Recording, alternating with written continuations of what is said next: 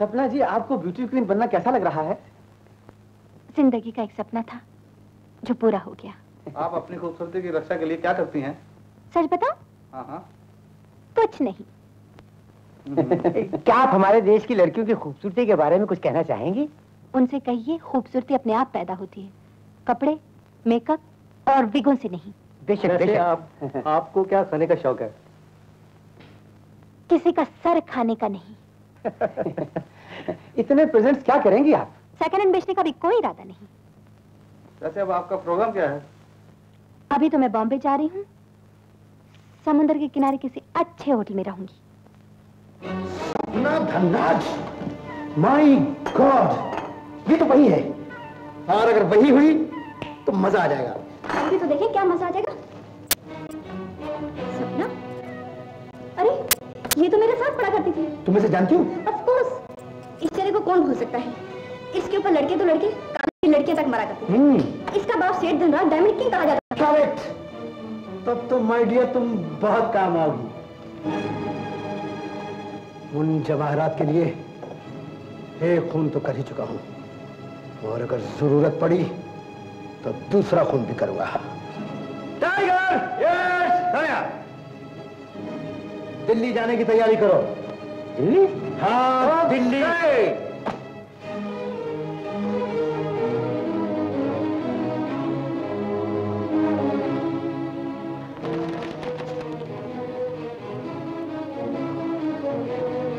सपना Dhanraj, diamond queen.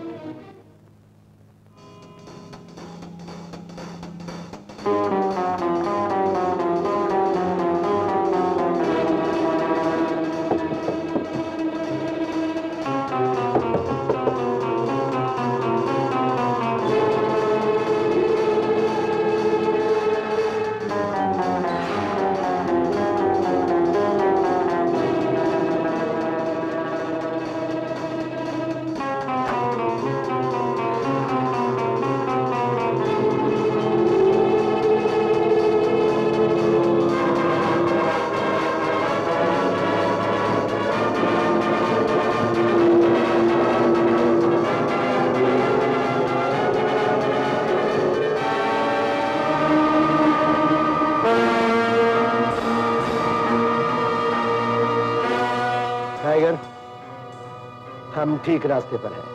अच्छा, यही वो धनराज है और सपना इसकी बेटी है। कौन है तुम लोग? यहाँ क्या कर रहे हो? हम इस सपना से मिलने आए हैं। वो तो ठीक है, मगर तुम लोग अंदर कैसे आए? चाबी तो मेरे पास है। कहीं तुम लोग चोर तो नहीं हो?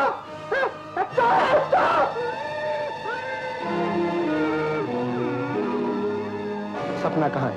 मुझे नहीं पता। अब भी बता दो, सपना कहाँ है? सपना कहाँ है? बताता हूँ, बम्बई गई है। बम्बई का पता क्या है? उसने कहा था जाकर चिट्ठी लिखूंगी।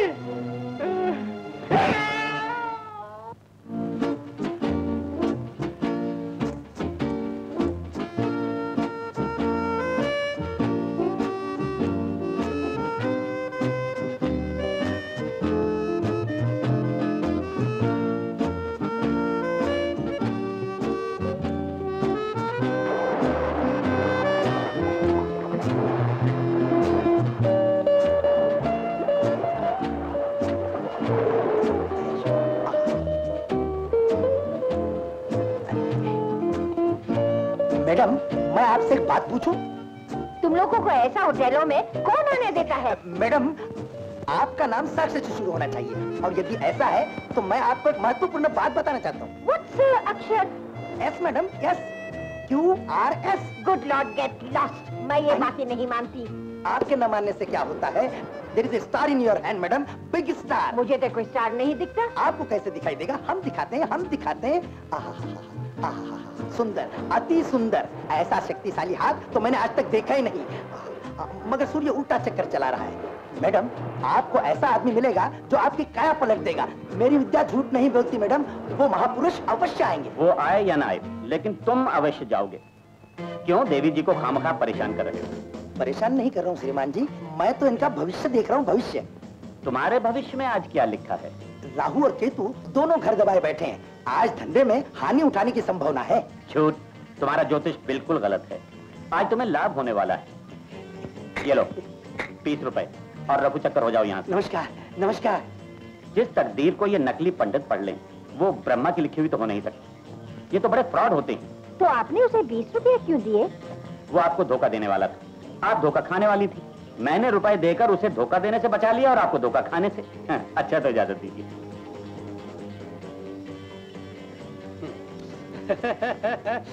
चाय मैडम। ये लाल साहब भी बड़े मजे के आदमी हैं। कौन लाल साहब? वही जो आपसे बातें कर रहे थे। नाम भी लाल, लिबास भी लाल, सर से पांव तक लाल ही लाल। ये है कौन? बहुत बड़े आदमी हैं मैडम। अच्छा, करते क्या है? भलाई करते हैं। What? Yes madam. अच्छा, आपके ख्याल से इनकी उम्र कितनी होगी? यही कोई 40-50। मैडम, अगले महीने की 3 तारीख को पूरे 94 साल के हो जाएंगे। 94 years old। Oh no, impossible। अजी, पहले तो मैं भी नहीं मानता था। जब लीना मेम साहब की काया देखते देखते पलट गई ना, तो फिर मानना पड़ा। वो देखिए। अच्छा बताइए, ये कितने साल की होंगी? यही 20-21। अजी, 55 माह खत्म हो के 56 में आ चुकी हैं। ओह नो नो, मैं नहीं मानती। आप कंगन को आरसी क्या पूछ लीजिए, मगर मामा मेरा नाम ना लीजिएगा। गरीब आदमी हूँ, लाल साहब रिपोर्ट कर देंगे ना तो मेरी नौकरी जाती रहेगी। My God, 55 years? जी हाँ, ये 1910 की बात है, जब मैं 30 साल का एक बेफिक्र नौजवान था। छुट्टियां काटने के लिए ऋषिकेश चला गया। एक दिन मैं जंगलों में घूम रहा था, क्या देखता हूं कि एक सुनहरी हिरन हथकेलियां करता हुआ चला रहा है। इतने में एक शिकारी ने बंदूक दाग दी। हिरन जख्मी हो गया और वो लड़खड़ाकर सीधा मेरे कदमों में आ गिरा। वो मुझे अपनी बड़ी बड़ी स्याह हसरत भरी आंखों से देखने लगा। मैंने रुमाल निकालकर उसके जख्म पर बांध दिया और पानी लेने के लिए पासी के झरने की तरफ चला गया। जब मैं वापस आया, जानती हैं मैंने क्या देखा? क्या देखा? जिस जगह मैं उस हिरन को छोड़ के गया था, उस जगह एक देवता समान आदमी बैठा था। देवता? मैं कांप गया, उनके कदमों में सर रख दिया। बोला, महर्षि, अब मैं इन चरणों को छोड़कर कहीं नहीं जाऊंगा। फिर क्या हुआ? गुरुदेव बोले, नहीं बच्चा, अभी पृथ्वी को तेरी बहुत जरूरत है। मैंने कहा, जो आ गया। प्रश्न किया कि दुनिया में इंसान को सबसे ज्यादा कौन सी चीज परेशान करती है? मैंने कहा, रोटी, कपड़ा और मकान। बोले, नहीं, इससे भी ज्यादा। मैंने डरते हुए कहा, इनकम टैक्स। बोले, नहीं, इससे भी ज्यादा। मैंने कहा, मौत का भय। बोले, नहीं, बुढ़ापा। मनुष्य को दुनिया में सबसे ज्यादा बुढ़ापा सताता है। इसके बाद उन्होंने अपने कमंडल में से ये चंद पत्थर निकालकर मुझको दिए और बोले, बच्चा जा, दुनिया में बूढ़ों का दुख दूर कर। मैं पत्थर की तरफ देख ही रहा था कि गुरुदेव गायब हो गए। उठो देवी, देवी की सहायता करो। इंद्रलोक के समय के झटके बर्दाश्त कर सकेंगी? हाँ।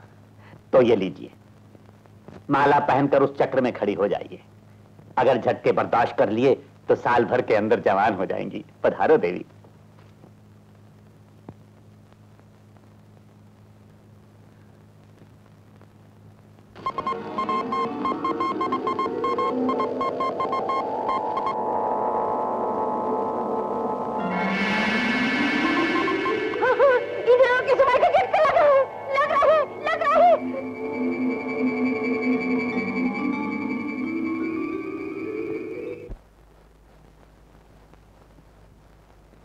बधाई हो देवी, बधाई हो। आपको गुरुदेव का वरदान मिल गया। अरे ये क्या? आश्रम के लिए छोटी सी भेंट एक्सेप्ट कीजिए। नहीं, हम लक्ष्मी को हाथ नहीं लगाते। वहां रख दीजिए, वहां। ऋषिकेश की यात्रा ने हमको बहुत थका दिया है। अब आप चाहिए, लेकिन हमारा नाम किसी को नहीं बताइए, वरना हम दी हुई जवानी फिर से छीन लेंगे। चाहिए देवी। सुनिए, आप कब तक यहां रहेंगी? कल जा रही हूँ, आप कहे तो न जाओ। नहीं नहीं नहीं, जरूर जाइए, अवश्य जाइए, कल ही जाइए। लेकिन दो बातों का ख्याल रखिएगा। एक तो साल भर तक शुद्ध वेजिटेरियन रहिएगा, और दूसरे साल भर तक शीशा नहीं देखिएगा। जाओ देवी, जाओ। गुरुदेव आपकी सहायता करेंगे। मास्टर, ये लो 5,000 रुपए। इसमें 2,500 तुम्हारे और 2,500 इन दोनों के। Thank you sir. और ये 10,000 रुपए दान पुण्य के लिए। इसमें से 5,000 आश्रम को भिजवा दो और 5,000 उस ब्लाइंड स्कूल को। हाँ। वायदा बहुत पुराना हो चुका है। मगर उस महर्षि को जरूर कुछ ना कुछ देना चाहिए जो यहाँ आया हुआ है। महर्षि? कौन सा महर्षि? सच कहता हूँ मैं। आगे चलो। वो महर्षि पब्लिक के सामने पानी पर चलने वाले। क्यों पंडित जी? हाँ, सुना तो मैंने भी है। माई फुट, महर्षि ना हुआ मोटर बोट हुआ। पानी पर चलेगा। कोई 420 होगा? 420 होगा। मगर आगे चलो। सब 420 नहीं होते। भगवान ने नमूने के तौर पर एक आध तो असली मात जरूर बनाया होगा। भाइयों, श्री घट योगी जी महाराज दुनिया पर भारतीय संस्कृति का सिक्का बिछाने के लिए विंध्याचल की गुफाओं में 38 साल का मौन व्रत रखने के बाद यहाँ पधारे हैं। टिकट की खिड़की पर धक्का मत कीजिए, सबको टिकट मिलेगा। यदि आप सब लोग न देख पाए तो योगी राज कल फिर यहाँ अपना चमत्कार दिखाएंगे। तो मैं कह रहा था कि धन्य है ये नगर और ये नगर के निवासी कि उन्हें योगी राज के दर्शन का शुभ अवसर प्राप्त हो रहा है। योगी राज आज पानी पर यूं चलेंगे जैसे कोई साधारण मनुष्य सड़क पर चलता है। बोलिए योगी जी महाराज की जय। क्या बात है, महाराज की जय हो।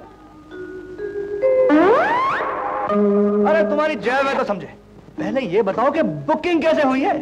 बाप बेटे, बुकिंग से तुम्हारा क्या लेना देना है? 1,000 रुपए लो और छुट्टी करो। अबे ओए, कुछ गड़बड़ हो गई तो 1,000 जूते भी तो मुझे पड़ेंगे। 5,000 से 1 रुपया कमती नहीं लूंगा। हाँ। अड़ी करने लगे ना अब तुम। क्यों भाई, कोई जबरदस्ती है? ठीक है, इस वक्त स्वामी घटा योगी का पानी पे चलने का मूड नहीं है। ए भाई देख, टिकट बिक चुके हैं, मेरी इज्जत का सवाल है, लोग आ गए हैं यार।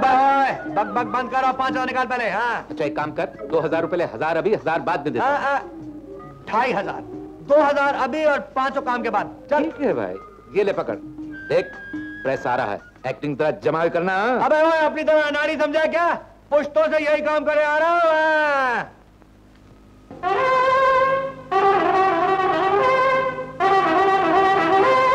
योगेश्वर महाराज की जय, योगेश्वर महाराज की जय, योगेश्वर महाराज की जय, योगेश्वर महाराज की जय, योगेश्वर महाराज की जय, योगेश्वर महाराज की जय, महाराज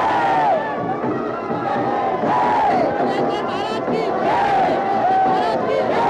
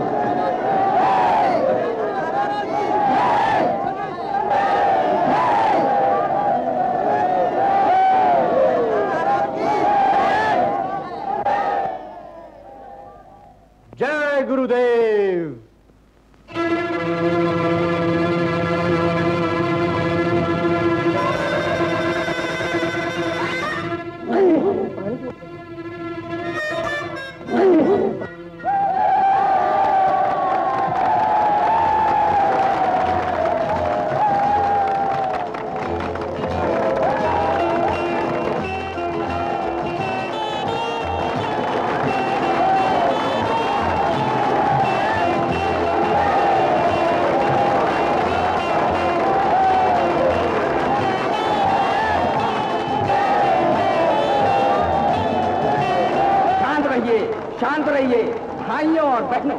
अभी आपने घट योगी महाराज का आना देखा है, अब आप उनका जाना देखेंगे। मेरा मतलब है जैसे वो पानी पर चलकर आए थे वैसे ही वो पानी पर चलकर वापस लौटे।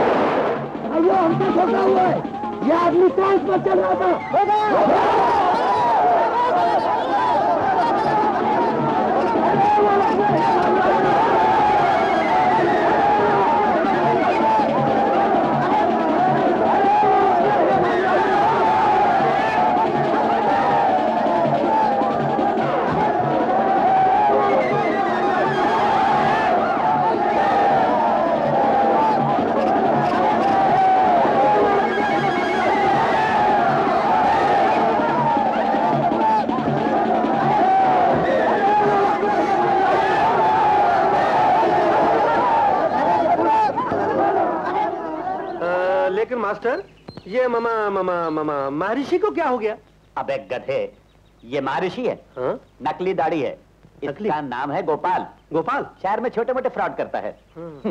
पानी पर चलेगा। अबे हमारे सामने ये खुशकी पे नहीं चल सकता। I was miss What? taken, sadly mistaken master. चलो आओ इधर। ओहो,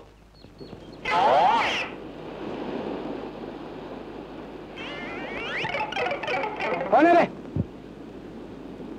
जाने कहां से चले आते हैं ये लुच्चे लफंगे।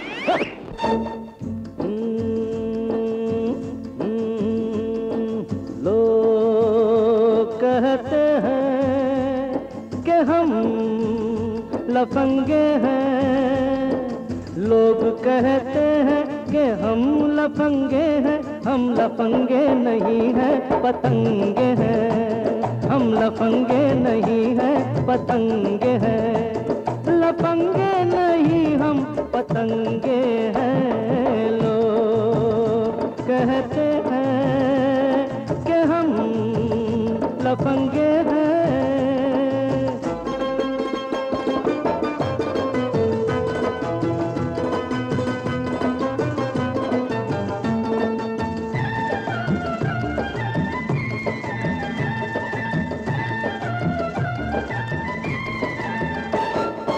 अपने कई रूप है इसलिए, अपने कई रूप है इसलिए लोग हमको कहते हैं बहरूपिए।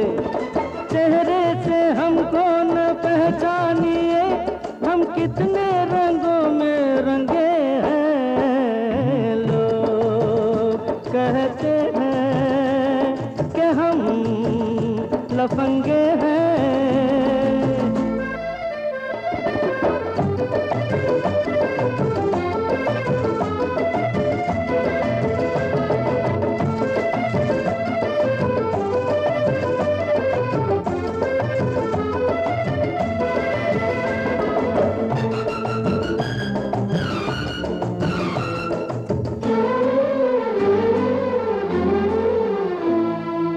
अपने ख्यालों में जो है हंसी, अपने ख्यालों में जो है हंसी, एक दिन मिलेगी कहीं ना कहीं।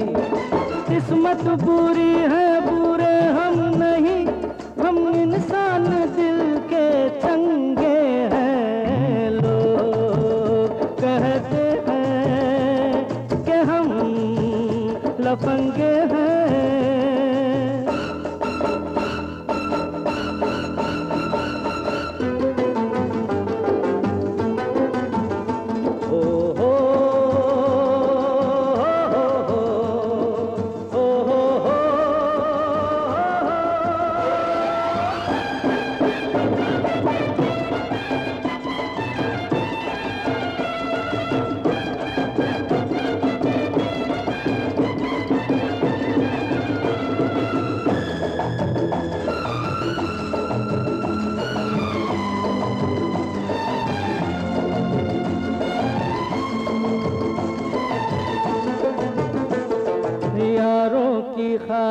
दुआ चाहिए, यारों की खाली दुआ चाहिए, अपने लिए हमको क्या चाहिए, उनके दुखों की दवा चाहिए, प्यासे हैं जो भूखे नंगे हैं, लोग कहते हैं कि हम लफंगे हैं, लोग कहते हैं कि हम लफंगे हैं, हम लफंगे नहीं हैं पतंगे हैं, हम लफंगे नहीं हैं पतंगे हैं, लफंगे नहीं हम पतंगे हैं, लोग कहते हैं कि हम लफंगे हैं।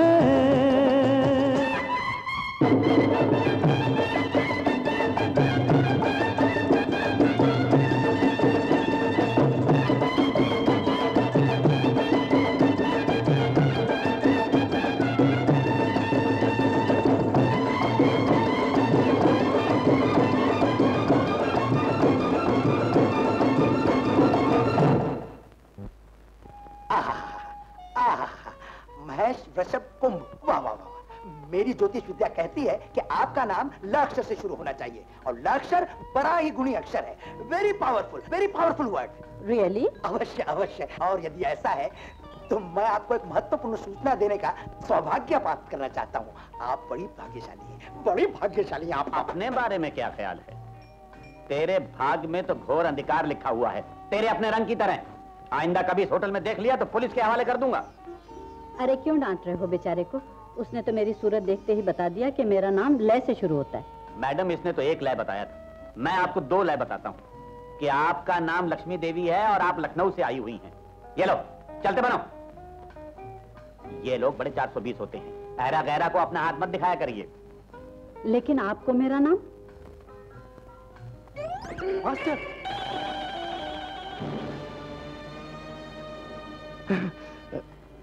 माफ कीजिए, प्यास की जल्दी में मैं आपसे पूछना भूल गया। मैं आए? Sure, go ahead. Madam, sorry madam. Bhairav साहब, आप मेरे लिए 2 स्लाइस ला सकते हैं? 2 स्लाइस? जी। 2 स्लाइस लाने में बहुत टाइम लगेगा मिस्टर, और फिर इतना भारी ऑर्डर एक आदमी से नहीं उठेगा। देखिए, आप ये खा लीजिए। जी नहीं, मैं भिखारी नहीं हूँ, इज्जतदार आदमी हूँ, सिर्फ 2 स्लाइस के पैसे दे सकता हूँ। भैरव साहब, 2 स्लाइस के इस होटल में कितने पैसे लगेंगे? 1 रुपया 20 पैसे। 1 रुपये 20 पैसे? महंगाई का क्या होगा? ये लीजिए, 1 रुपये 25 पैसे। 5 पैसे की बीड़ी लाऊं कि सिगरेट? जी नहीं, 5 पैसे आपकी बख्शीश। रखिए। शुक्रिया है, बच गए। क्या मैं खा लूं?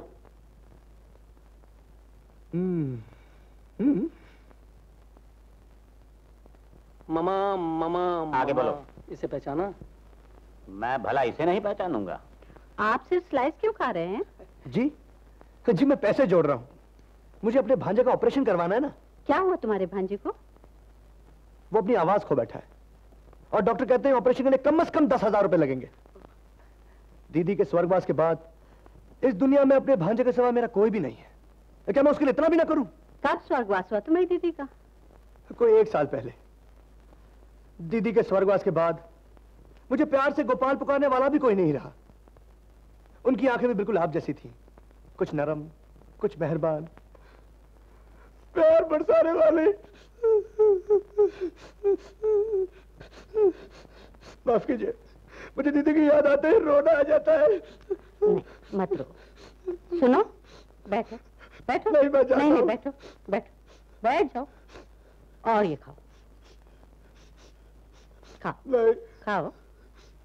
अगर मैं तुम्हारी दीदी होती तो तुम मेरा कहना नहीं मानते? तो माता। तो फिर खाओ खाओ।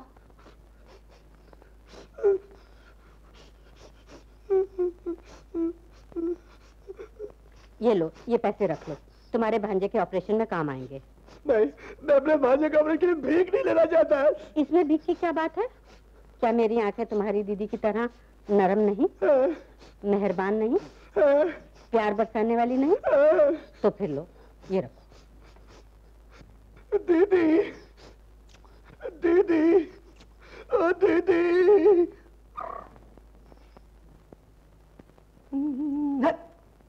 मैंने तुम्हारी चालबाजियां देखी, लेकिन नौजवान आदमी हो, पुलिस के हवाले कर दिया तो सारी जिंदगी खराब हो जाएगी। बेहतरी इसी में है कि होटल छोड़कर चले जाओ। चलो, दास्तान आपको, गेट लॉस्ट। आप इस होटल के मैनेजर हैं? नहीं। इस होटल के मालिक हैं? नहीं। तो क्या ये होटल तुम्हारे बाप का है?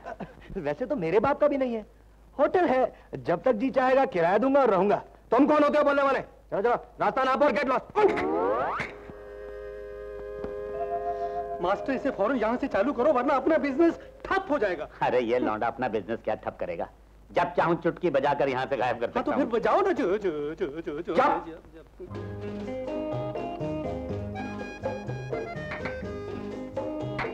हाय handsome. Hello beautiful, how are you? Gopal तुम्हारा नाम है ना? हाँ, और तुम्हारा राधा है ना? जल्दी से भाग जाओ यहाँ से। क्यों क्यों?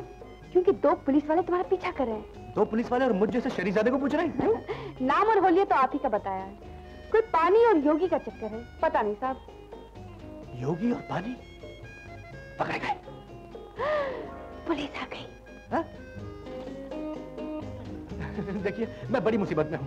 मेरा एक जुड़वा भाई है, बिल्कुल मेरी शक्ल और साइज का। हरकतें वो करता है, जूते मुझे पड़ते हैं। बाहर जाने का कोई रास्ता बताइए ना। इधर से। देखिए, कोई दूसरा रास्ता नहीं है? है, इधर से भी। Very good. लेकिन जाओगी कहाँ? सीधा स्टेशन, पहली गाड़ी पकड़ के बैक टू पटियाला। मुझे भी स्टेशन जाना, मैं चलूँ तुम्हारे साथ? हाँ चलिए ना, मेरे टैक्सी के पैसे बच जाएंगे। जड़िया, चल रे, जड़िया।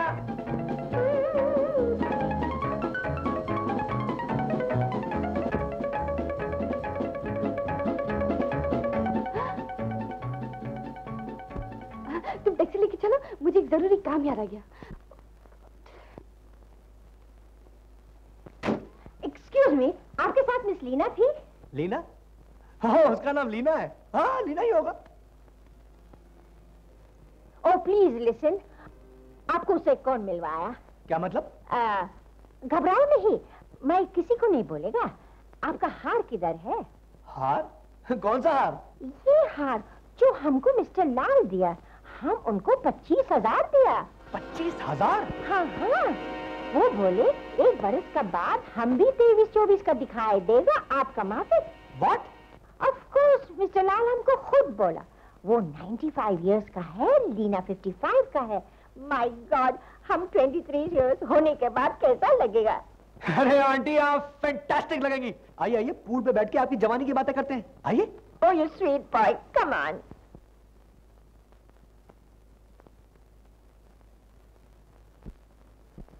ये 1910 की बात है मैडम। उस वक्त मैं 30 साल का बेफिक्र नौजवान था। ऋषिकेश की वादियों में अपनी छुट्टियां मनाने गया था और वहां पे कौन मैं? आप? कमाल है, लाल साहब भी उस वक्त ऋषिकेश में थे। उस वक्त इनकी उम्र सिर्फ 50 साल की थी, करेक्ट? आइए, मैंने अपनी तीर्थ यात्रा के बारे में सुना रहा था। Very good. आइए आइए, बैठिए ना। नो थैंक यू मैडम, 1910 के बाद हम लोग पहली दफा मिले हैं। करेक्ट। जरा अच्छी तरह मिल लें, फिर ही आपके पास आ जाए। मैं जरा बिजी। आइए आइए आइए। पर खुददार, एक म्यान में 2 तलवारें नहीं रह सकती। अगर म्यान बड़ी हो तो जरूर रह सकती हैं उस्ताद। हाँ, पर ये तलवार का तो जमाना ही नहीं है।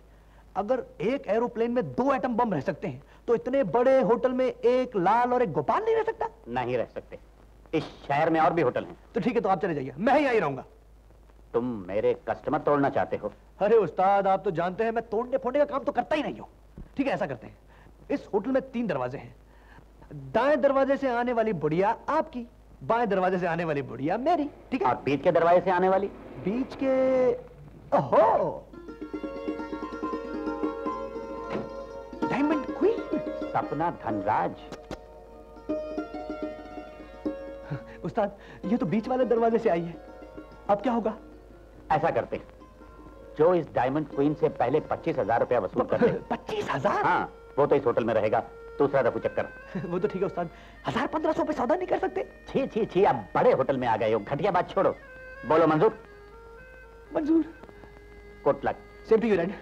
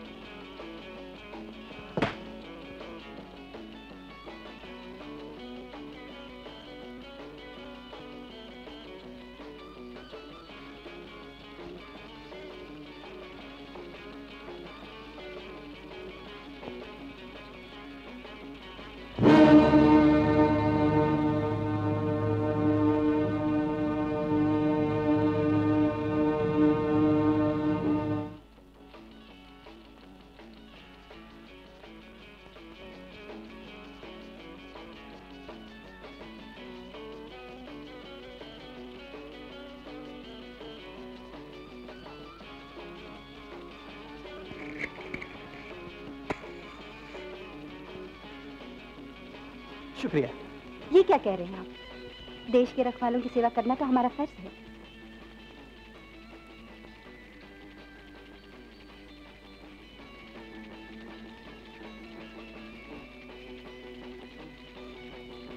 मैं आपके लिए खाना लाती हूँ। प्लीज डोंट बॉदर, आपका खाना ठंडा हो रहा है, मैं खुद ही बुला लेता हूँ। ठहरिए ठहरिए, मैं बुलाती हूँ। वेटर! जल्दी जल्दी। यस मेम साहब। क्या खाएंगे आप? जी, जब से हिंदुस्तान में अनाज की कमी हुई है, मैं दिन में एक ही वक्त खाना खाता हूँ। खैर, आपको कंपनी देने के लिए मेरे लिए एक छोटी सी आइसक्रीम ले आया। छोटी सी? जी हाँ। You can go now. Carry on. फौज के अफसर के साथ खाना खाने का ही मेरा पहला मौका है। मेरा भांजा भी मुझे इस यूनिफॉर्म में देखकर बहुत खुश होता है। अच्छा, कितने साल का है वो? 8-9 साल का। वो तो बहुत बड़ी बड़ी बातें करता होगा। मेरे मामा ने दुश्मनों की फौज पर ऐसे हमला किया, वैसे हमला किया। जी नहीं, वो चुप रहता है। क्यों? क्या उसे बोलना अच्छा नहीं लगता? अच्छा तो जरूर लगता होगा, पर बेचारा गूंगा है। ओह, आई एम सॉरी। इस दुनिया में हम दोनों का एक दूसरे के सिवा कोई नहीं है। मैं पैरों से मजबूर और वो बेचारा जबान से। आपके पैरों को क्या हुआ था? जी, ये पैर उस जंग में, ये बहुत लंबी कहानी है। इस भरी महफिल में लोग मेरा मजाक उड़ाएंगे, मैं आपको फिर कभी बता दूंगा। आज शाम को आप मेरे कमरे में चाय क्यों नहीं पीते? मैं भी यही ठहरी हूँ 9 से 1 में। जी, यू कैन गो नाउ। आप कहते हैं तो मैं जरूर आ जाऊंगा। ओह, थैंक यू वेरी मच। क्या बात थी? आज शाम को 4 बजे की अपॉइंटमेंट थी। आगे बढ़ो। कहाँ? लड़की के रूम में। समझ गया।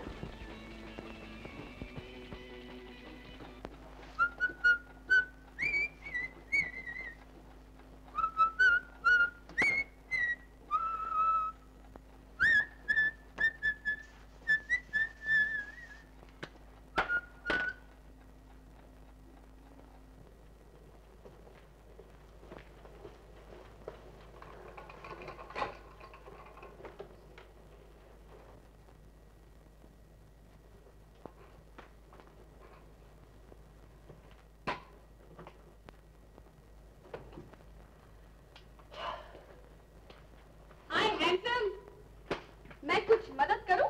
जी नहीं। लेकिन घायल सिपाहियों की मदद करना हमारा फर्ज बनता है। मैं तुम्हारे लिए घायल नहीं हुआ, समझी? कोई बात नहीं, मैं जरा आज मदद करने की मूड में। चल तुम्हें टहला। देखिए मैडम, मैं इतना पागल नहीं कि 55 साल की बुढ़िया के साथ में टहलने जाऊं, समझी? I am just 21, darling.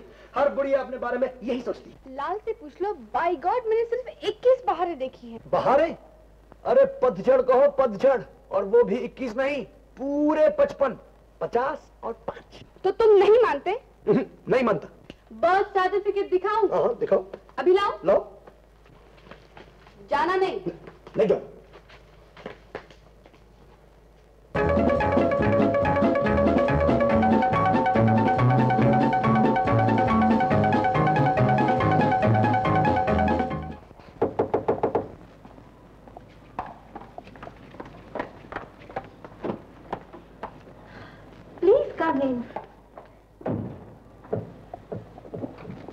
मैं आप ही का इंतजार कर रही थी। मैं तो गुजरा वक्त हूँ सपना जी, अब तो खुद मुझे भी अपना इंतजार नहीं रहता। अरे वाह, आप तो अच्छे खासे शायर भी हैं। हर सिपाही शायर होता है, रणभूमि के सादे कागज पर अपने खून से जिंदगी का गीत लिखता है।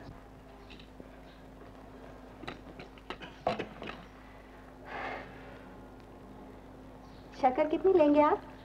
रिट्रेंचमेंट से पहले आधे चम्मच से काम चल जाता था, लेकिन अब तो 3 चमचों से भी चाय मीठी नहीं होती। क्यों? क्या बताऊं, मुंह का मजा ही कुछ बिगड़ गया। ये लीजिए। पैर के नीचे कुशन रख दूं? पैर है कहाँ? ओह, I am sorry. Never mind, अब तो इस जिंदगी का आदी हो गया हूं मैं। अच्छा लेफ्टिनेंट साहब। Captain. I am extremely sorry. पूछ रही थी, लड़ाई के मैदान में जिंदगी कैसे दिखाई देती है? लड़ाई के मैदान में तो बस मौत होती है सपना जी। जिंदगी तो हमसे दूर, बहुत दूर खेतों में लहला रही थी। उसी जिंदगी को बचाने के लिए तो हम लड़ रहे थे। मुझे वो शाम आज भी याद है। कौन सी शाम? सूरज डूब रहा था, दुश्मन के टैंक एक टीले से गोलाबारी कर रहे थे। मैंने 5 जवानों के साथ हमला किया। सिर्फ 5 जवानों के साथ? वतन की आबरू खतरे में हो तो आदमी नहीं गिने जाते। वैसे हवलदार अब्दुल हमीद भी इसी लड़ाई में काम आया था। रियली? ये पैर उसी लड़ाई में गए होंगे। काश ऐसा ही हुआ होता, पर ऐसा नहीं हुआ। मैं अस्पताल में था, घाव भर चले थे, राष्ट्रपति देखने आए, सीने पे वीर चक्र लगा गए। I was right on top of the world कि वो खत आ गया। किसका खत? सपना का। सपना? हाँ, उस बेवफा का नाम भी सपना था। कपड़े के एक थोक व्यापारी के इकलौते बेटे के साथ उसने शादी कर ली। मैंने सोचा अब जीकर क्या करेंगे। मरने के इरादे से उठना चाहा तो उठा ना गया। सदमे से मेरी दोनों टांगें बेकार हो चुकी थी। सपना जी, व्हील चेयर पर बैठे बैठे आत्महत्या करने का कुछ तरीका बता सकती हैं आप? एक बेवफा के लिए आत्महत्या करने की क्या जरूरत है? जीऊं भी तो किसके लिए? इस व्हील चेयर के लिए, इस बेदर्द तन्हाई के लिए। ये कभी अपने हाल पे रोना भी चाहूं तो आंसू पूछ ले कि ना मां का आंचल बढ़े ना बहन का हाथ, ना ही कोई दोस्त हो जो कंधा थपथपा के कहे गोपाल क्या करते हो यार। नहीं, मैं लोगों से हमदर्दी की भीख मांगने के लिए नहीं जीना चाहता। तो क्या आपका इस दुनिया में और कोई नहीं? इज्जत की मौत के सिवाय सिपाही का इस दुनिया में होता ही कौन है? आपके पैरों के ठीक होने की कोई जरूरत नहीं? डॉक्टर चक्रवर्ती के अलावा सभी डॉक्टर जवाब दे चुके हैं। उनका क्या कहना है? कहते हैं इलाज के लिए 25,000 का खर्चा होगा। डॉक्टर है कि जानवर? डॉक्टरी उनका आदर्श नहीं, पेशा है। रहते कहाँ है? कलकत्ता में वो। लेकिन आप मेरे लिए अपना दिल क्यों दिखाती हैं? मैं तो जिंदगी का आदी हो चुका हूँ। आपसे बातें कर ली, दिल का बोझ हल्का हो गया। आज रात मुझे सोने के लिए नींद की गोलियों की जरूरत नहीं होगी। अच्छा मैं चलता हूँ, चाय का शुक्रिया।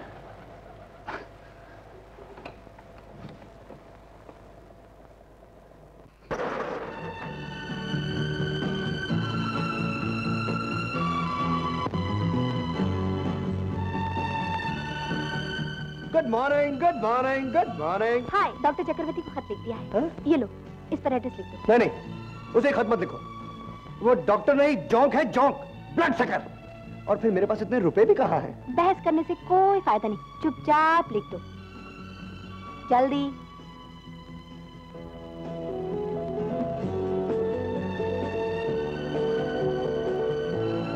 मैं पोस्ट करके आती हूँ।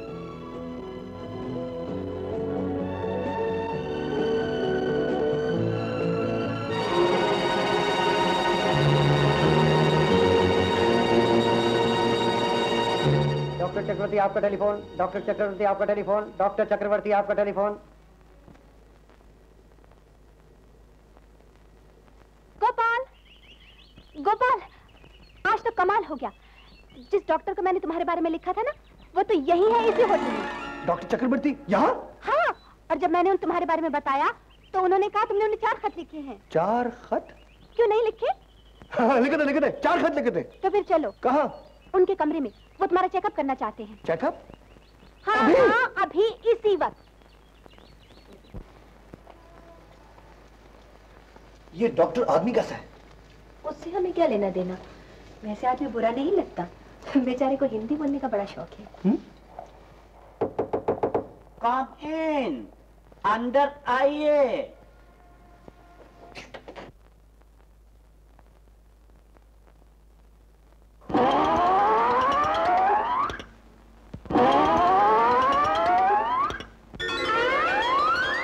अच्छा, तो ये आप नो बहादुर कैप्टन है। अब तो तुम ही डॉक्टर चक्रवर्ती के नीचे आ गया है।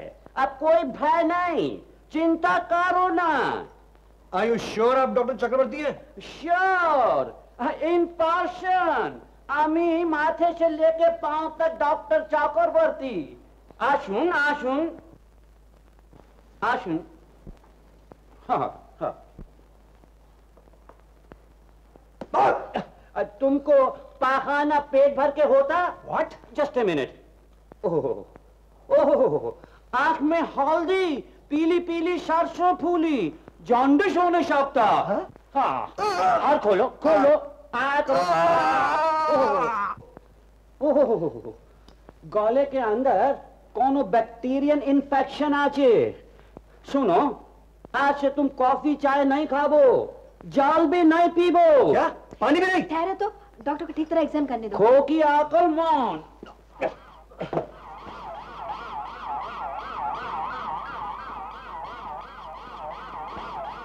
भयानक डेंजरस।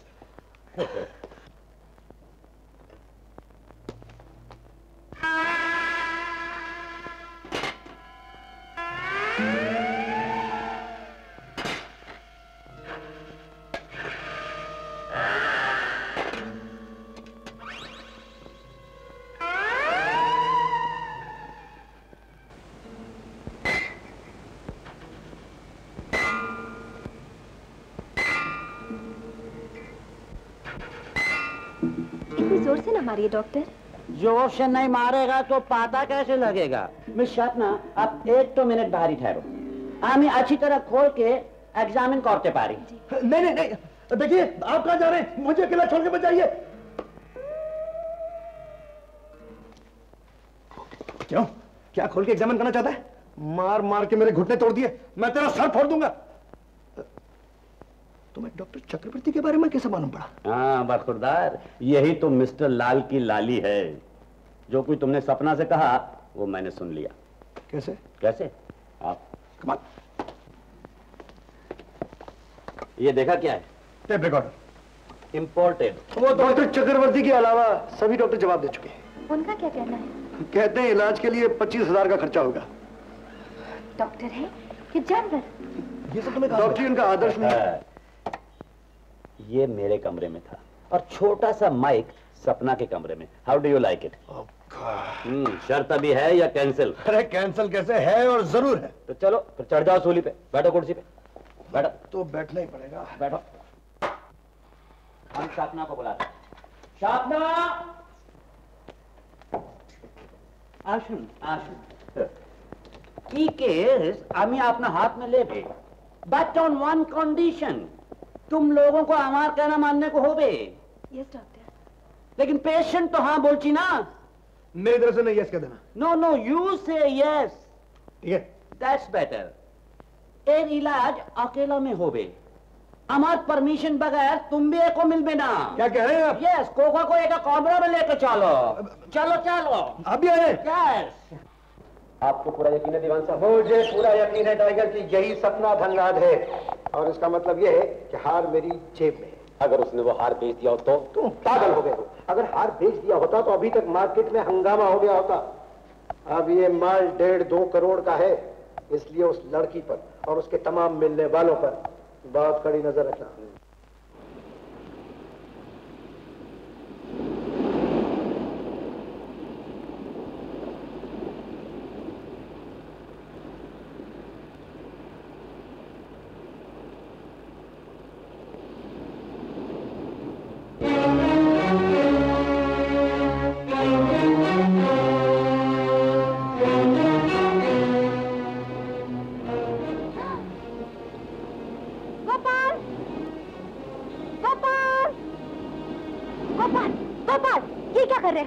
खुदकुशी? क्या? हाँ हाँ खुदकुशी, आत्महत्या, सुसाइड। मैं दुनिया की हमदर्दियां पाने के लिए जीना नहीं चाहता। पागलपन की बातें मत करो, तुम्हें जीना होगा। किस लिए जीऊं? इस बेबस जिंदगी के लिए नहीं। मैं किसी के कंधों का बोझ नहीं बनना चाहता। और ये बोझ किसी को अच्छा लगता हो तो? सपना।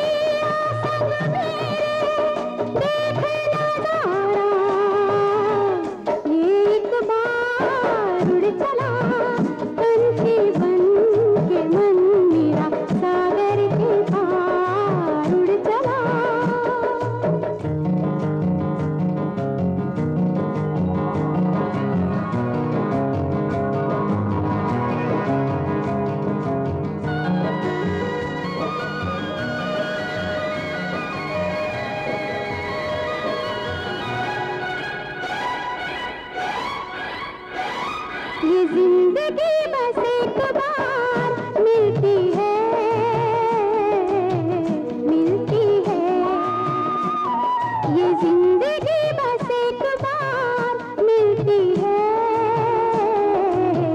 मिलती है। मुरझा के फिर ये कली कब खिलती है। भर ले अपना दामन इन फूलों का, क्या एतबार उड़ चला पंछी बन के मन मेरा, सागर के पार उड़ चला।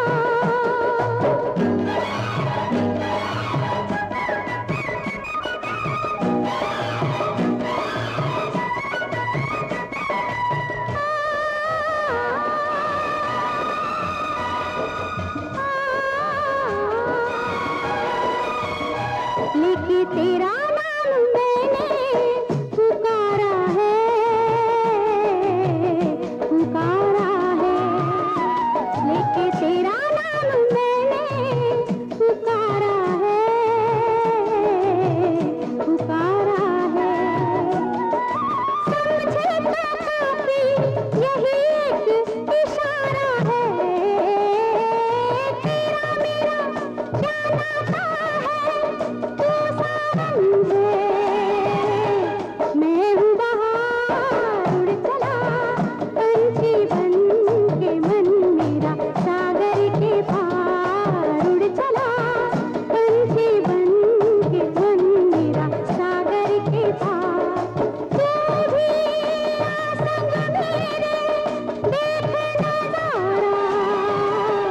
ये एक बार उड़ चला पंछी बन के मन मेरा, सागर के पार उड़ चला।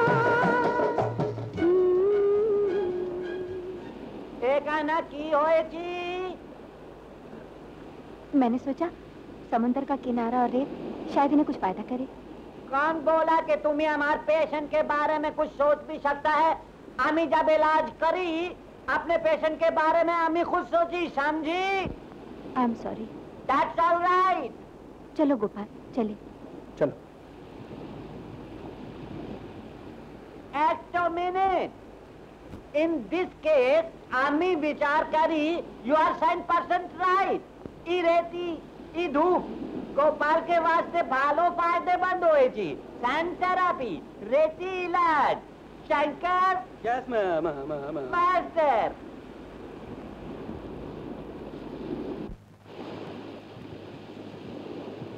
डॉक्टर इससे क्या सचमुच फायदा होगा? तो क्या आमी को जिंदा लोग को गाड़ने का शौक है चे? आई तो एक तो इलाज होए जी, इलाज चलो। लेकिन इन्हें कैसे तरह छोड़कर चले जाएंगे? एक का भालो रहना ही अच्छा है। तुम्ही स्पेशली इसके पास कब ना जाबो। क्यों? क्योंकि दो टांगे एक लड़की की बेवफाई की वजह से खराब हुई हैं, वही टांगे एक लड़की की वफादारी की वजह से ठीक होंगी। तुम्हें के पास मत जाबो तो ये जलबो तुम्हारे पास आने की कोशिश करबो, अपनी टांगों पर खड़ा हो जाबो। केनू ये तुम्हारे संग प्यार करता है और तुम ही इसके संग प्यार करता है। दोनों तरफ है आग बराबर लगी हुई। चलून पीछे नहीं देखूं। No mister Gopal no, doctor ने कहा है। डॉक्टर गया जहन्नम में। वैसे तो बड़ा प्यार जताती हो और माला जपती हो उस डॉक्टर के नाम की। आज तुम्हें फैसला करना होगा, तुम मेरे साथ हो या उस बुड्ढे डॉक्टर के साथ। ऑफ कोर्स डार्लिंग, तुम्हारे साथ। खाक मेरे साथ हो। अगर मेरे साथ हो जल्दी से मुझे बाहर निकालो, निकालो बाहर। ओह यू नॉटी बॉय, अगर तुम्हें बाहर निकाल दूंगी तो सपना के पीछे जाओगे। इस तरह कम से कम मेरे पास तो रहोगे। Come on, let's forget everything and let's play the game of love. Never never. My Sweety pi, my darling, my pushy cat. Stay away from me. I am telling you just one. दूर रहो। Oh my darling, दूर रहो। अरे कोई बचाओ, बचाओ।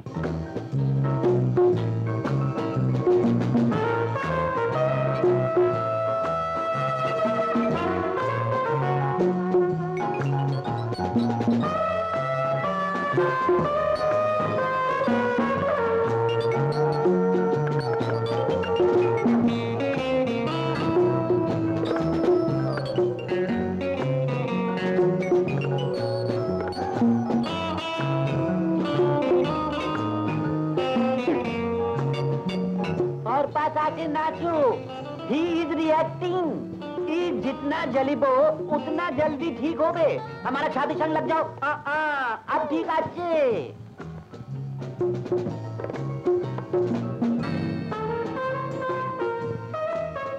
अब एक काज और कर बे, उई पास जाके उई को और जलाओ। Oh no. अमी doctor, this is treatment, only इलाज। जाबे तार तोड़ी जाबे, जाबे जाबे तोड़े तो भी जाबे। हेलो गोपाल। फुर्सत मिल गई? अकेले बैठे क्या कर रहे हो? चल रहा हूँ और सोच रहा हूँ अगर मेरी टांगे ठीक होती तो तुम्हें बताता कि नाचना क्या होता है। वो तुम्हारे साथ नाचता हुआ बहुत बुरा लग रहा था। पहलू है हूर में लंगूर, खुदा की कसम है। एक दिन तुम्हारे साथ भी नाचूंगी। और काप्तान, हम तुमको ज्यादा से ज्यादा आराम करने के लिए बोला। अब तुम इधर लंगूर के माँ पे कूदता है। कल सुबह फिर रेती इलाज। रेती इलाज? यस, रिमेम्बर सी बीच, गॉर्डन, गरम रेत, ठंडा जल। हाँ मिस सपना, चलिए आपको आपका कमरा में छोड़ दूं। अच्छा, बाय गोपाल। गुड नाइट कप्तान। Good night. दीवान साहब, आखिर ये लौंडा है कौन? सपना के साथ कुछ चक्कर चला रहा है।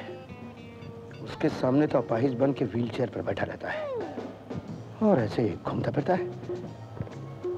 साला कोई बहुत बड़ा फ्रॉड मालूम होता है। टाइगर जी, एक्सीडेंट करके इसको रास्ते से हटा दो।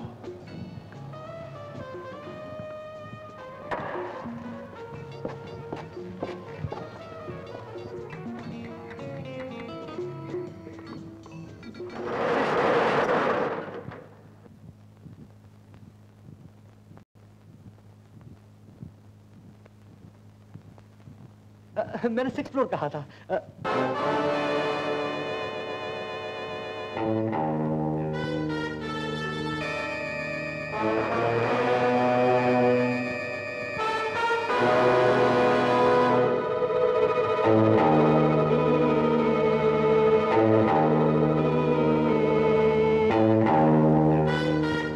आ गए कैप्टन साहब। मैं आया नहीं, लाया गया हूं आप लोगों की खिदमत में। खिदमत तो तुम्हारी हम करेंगे बच्चे। फेंक दो हरामजादे को नीचे।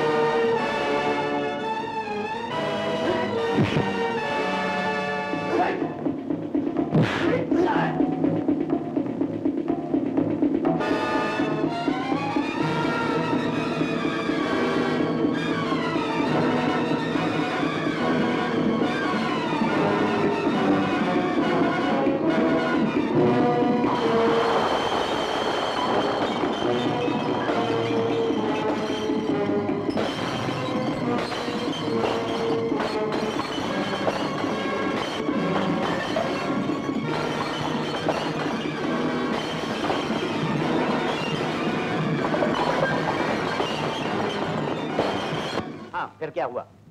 अरे मैं क्या लगा रखी है, आगे बढ़। लाल के बच्चे, तू मुझे नहीं मालूम तुम इतना गिर सकते हो। जब शर्त हारने लगे तो मुझे मरवाने की कोशिश की। मरवाने की कोशिश की? क्या बकते हो?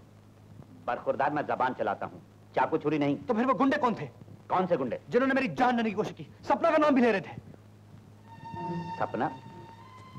इसका मतलब है कि सपना के चक्कर में कोई तीसरा घन चक्कर भी है। तीसरा? ओहो, हाँ हो।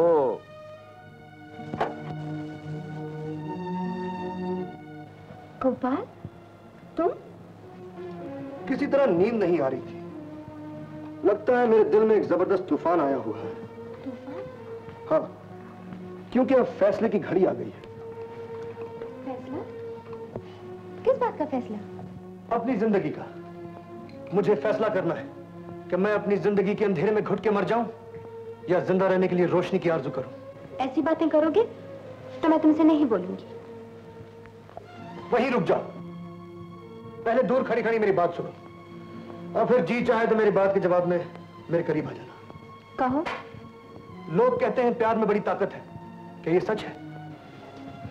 हाँ। लोग कहते हैं प्यार पहाड़ों को हिला देता है, क्या ये भी सच है? हाँ। लोग कहते हैं प्यार मुर्दों में जान डाल सकता है, क्या ये भी सच है? हाँ। तो फिर मेरा प्यार इन मुर्दा टांगों में जान क्यों नहीं डालता? गोपाल, तुम्हारे पैर। हाँ। देखो, तुम्हारे पैर हिल रहे हैं। हाँ। इनमें जान आ रही है। उठो, उठकर मेरे पास आओ। आओ, आओ, मेरे पास आओ। सपना मैं उठ नहीं सकता। उठ क्यों नहीं सकती? कोशिश करो। कर तो रहा हूँ, नहीं होता। मुझसे प्यार करते हो तो एक बार और कोशिश करो। अपने लिए नहीं तो मेरे लिए कोशिश करके उठो। हाँ, हिम्मत करो, उठो ना, उठो। देखो, अभी अगर तुम नहीं उठोगे तो मैं मर जाऊंगी।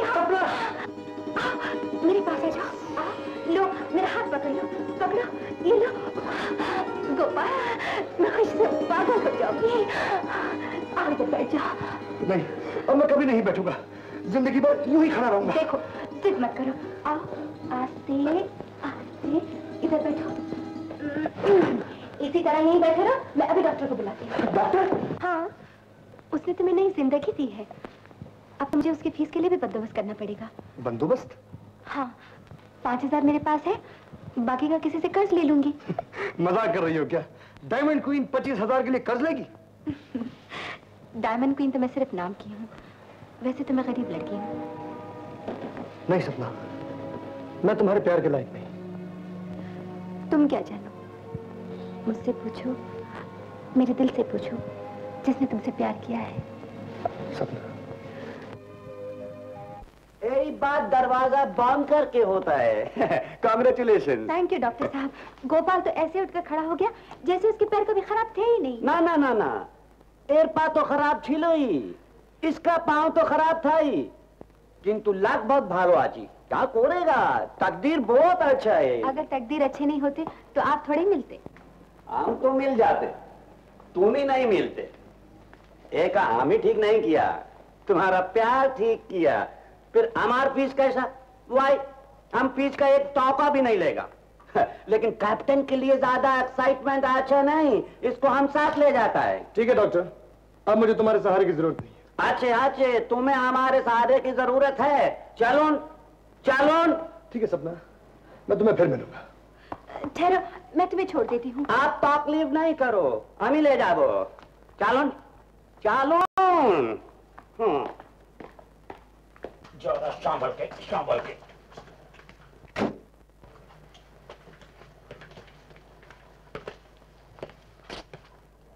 क्यों, क्या हुआ? अब मैं क्या करूं उस्ताद?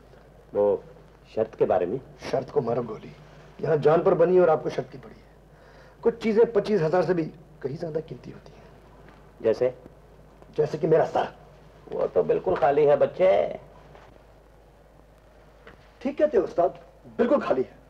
अब तुम ही बताओ, मुझे किसी गरीब लड़की पर आशिक होने की जरूरत ही क्या थी? गरीब लड़की? तुम्हारा मतलब है सपना? और नहीं तो क्या तुम? उस्ताद, तुम समझते क्यों नहीं? अगर धंधे में दिल टांग अड़ाने लगे तो हम तो गए काम से। वो तो ठीक है, लेकिन तुम ये आशिक हुए कब? अभी अभी सीधा आशिक होकर आ। लेकिन बात ही कुछ बेतुकी है। कहाँ वो एक देवी, कहाँ मैं छोटा लफंगा 420। यही तो मुश्किल है गुरु। अब तुम ही बताओ, तुम उस्ताद हो। वो तो हूँ। अब मेरा क्या होगा? वही होगा जो मंजूर खुदा होगा। जी? ओह माय गॉड, एक आदमी को तुम लोग रास्ते से नहीं हटा सके। साला बहुत तेज है। फजूल के बहाने मत बनाओ, मैं बच्चा नहीं हूं। ठीक है, अब मैं उस हरामजादे को पढ़ाऊंगा नया प्रेम शास्त्र।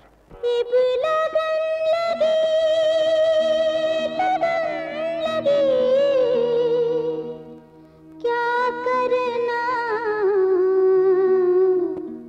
इब लगन लगी क्या करना, इब लगन लगी, इब लगन लगी क्या करना, इब लगन लगी, इब लगन लगी क्या करना, इब लगन लगी, मुश्किल है जीना मरना, इब लगन लगी, इब लगन लगी, हाँ लगन लगी, हाँ लगन लगी क्या करना, इब लगन लगी।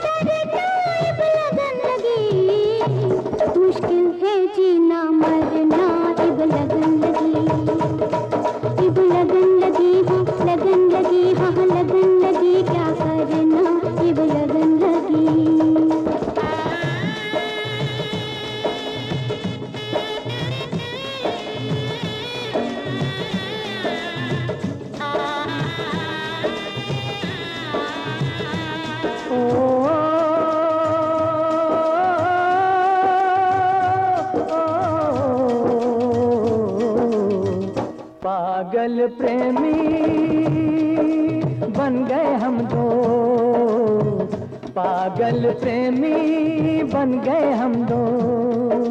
लोग सबब इसका पूछें तो मैं दूंगा इल्जाम तुमको। तुम मुझ पे तोहमत धरना, तुम मुझ पे तोहमत धरना। इब लगन लगी, मुश्किल है जीना मरना। इब लगन लगी, इब लगन लगी, हाँ लगन लगी, यहाँ लगन लगी, क्या करना। इब लगन लगी, इब लगन लगी, क्या करना। इब लगन लगी।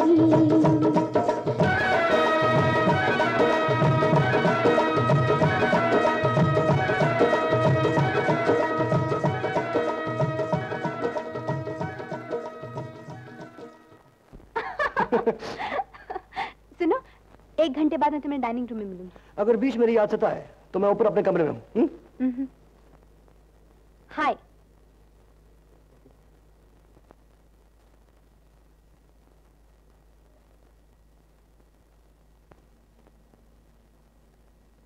सपना जी, जो लड़का आपके साथ प्यार का नाटक रचा रहा है वो ना तो अपाहज है और ना ही कैप्टन, बल्कि यहाँ का एक बहुत बड़ा फ्रॉड है। आपका एक शुभचिंतक।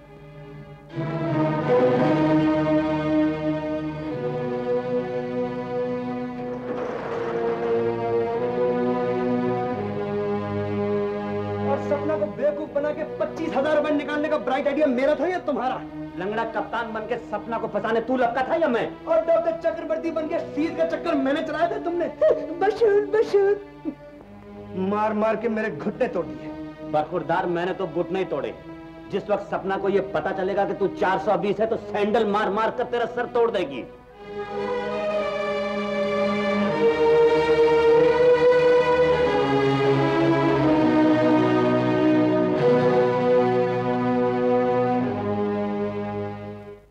मिस सपना धनराज कौन से कमरे में है? 901। Thank you.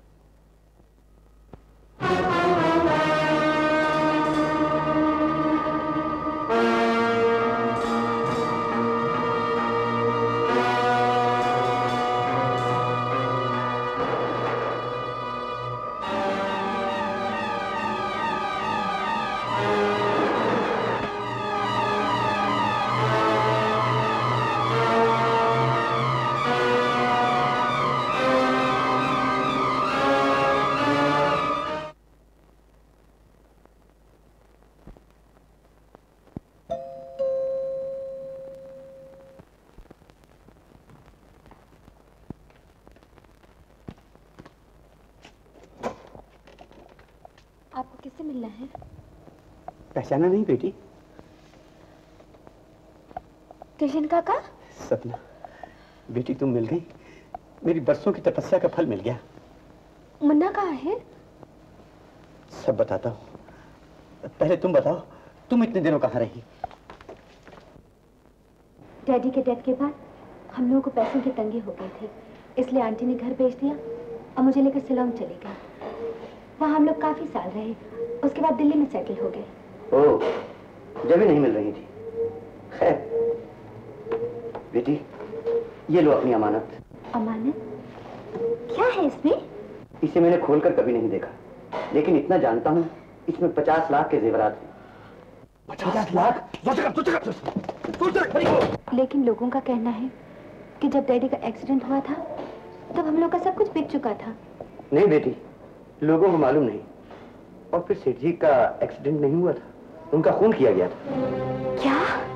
सेठ जी जेवरात खरीदने बड़ी बड़ी रियासतों में जाते थे, ये तो तुम्हें याद है ना? हाँ। एक महाराजा कुछ जेवरात बेचने की जल्दी में था। 30 लाख रुपए में 50 लाख के जेवरात मिलने की उम्मीद थी। सेठ जी ने अपने सारे शेयर्स वगैरह बेच डाले और 30 लाख रुपए इकट्ठा करके हम दोनों वहां चले गए। हाँ हाँ, ये तो मुझे भी याद है। बस सौदा हो गया, लेकिन मुझे पता चला कि उसी रियासत का दीवान वो जेवरात उड़ा लेना चाहता है। मैंने सेठ जी से कहा, मगर उन्होंने सुनी अनसुनी कर दी। इसके बाद जब वहां से कार में निकले तो मैंने देखा एक दूसरी कार हमारी कार का पीछा कर रही है।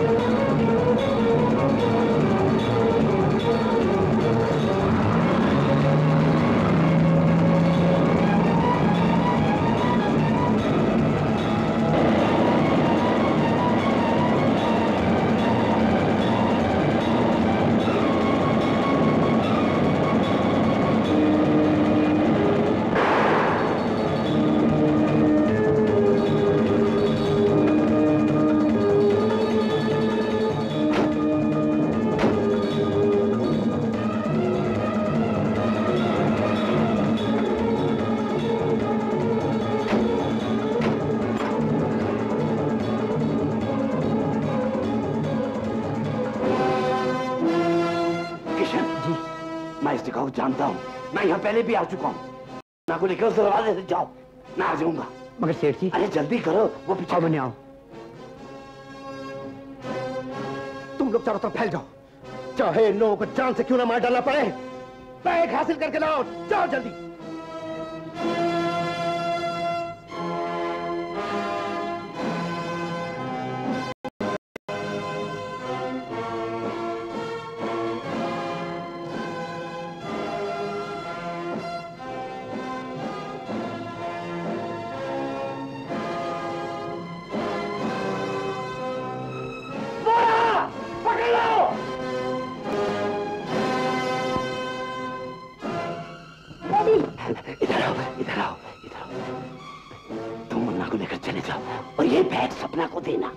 मगर का टाइम नहीं डैडी नहीं। जाओ ना, जाओ बेटे, आओ आओ, चलना।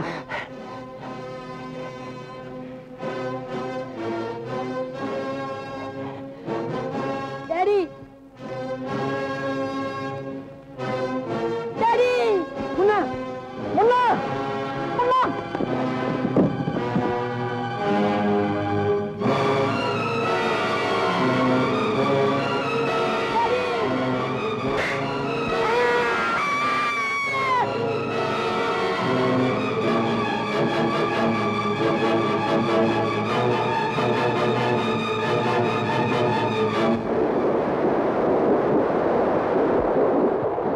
देखो, धनराज की लाश को इसी की गाड़ी में डालो और गाड़ी समेत इस लड़के के पास पहुंचा दो। और जब मुझे होश आया तो मैं अस्पताल में था। मुझे बताया गया कि मालिक की कार का एक्सीडेंट हो गया और उनकी लाश कार में पाई गई। ये गलत था। मैंने बहुत कहा, उनका एक्सीडेंट नहीं, उनका खून किया गया है, मगर मेरी किसी ने न सुनी। अस्पताल से निकलकर मैं मुन्ना की तलाश में निकला, मगर उसका कहीं पता ना चला। आज तक कहीं पता ना चला। बैग खोलो और मुझे नमक की कैद से आजाद कर दो। लेकिन मैं ये सब कुछ लेकर करूंगी क्या? बेटी, ये सब कुछ अब तुम्हारा है। सेठ जी ने इसे बचाने के लिए अपनी जान दी, इसे लेना तुम्हारा हक ही नहीं, फर्ज भी है।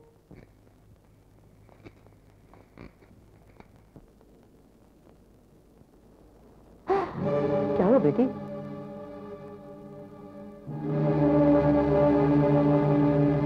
हे भगवान, बेटी, मैं कसम खाता हूँ इस बैग को आज तक किसी ने नहीं खोला। कसम क्यों खाते हो काका? मेरी तकदीर इन पत्थरों के लायक है। इस खत को तो पढ़ो।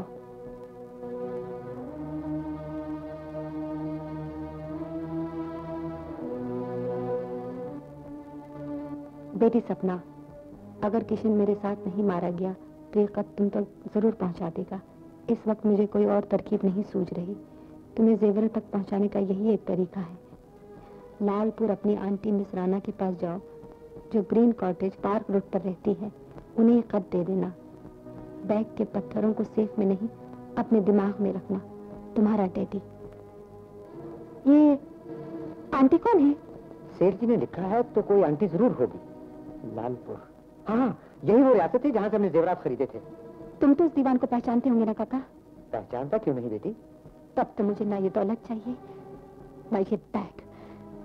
मैं उस दीवान से डैडी और मुन्ने का बदला लूंगी, उसे कुत्ते की मौत मारूंगी। तुम मेरे साथ चलोगी ना काका? बेटी, पहले मैं मालिक की परछाई था, अब तेरी परछाई हूँ। जरूर चलूंगा। अच्छा, अब मैं चलता हूँ, कल सुबह आऊंगा। अब तो तुम्हें सपना के प्यार पर कोई एतराज नहीं। तुम्हारे लिए वो फिर से अमीर बन गई। ठीक है उस्ताद, कस लो जुमलेबाजी, लेकिन जिस दिन तुम किसी लड़की के इश्क में पड़ोगे ना, तब पता चलेगा। बरखुरदार, दुनिया में कोई भी लड़की 50 लाख रुपए से ज्यादा हसीन नहीं है, समझे? रहने दो उस्ताद।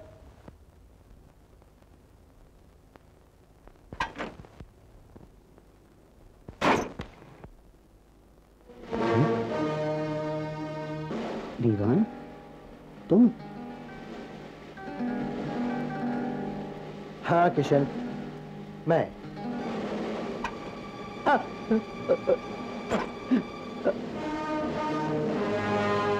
बड़े दिनों के बाद मिले हो, भागने तो नहीं दूंगा। Tiger, get up.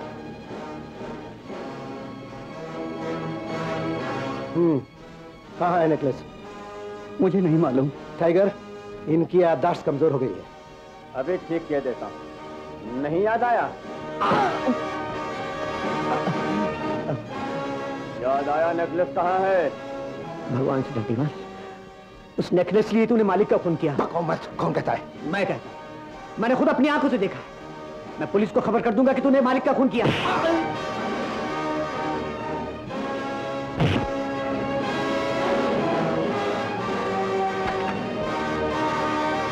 अरे मेरा नाम टाइगर है।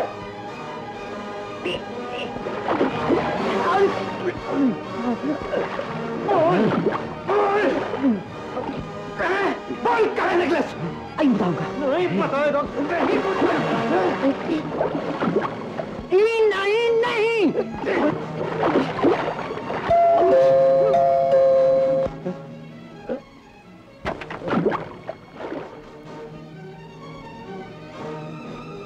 Come in.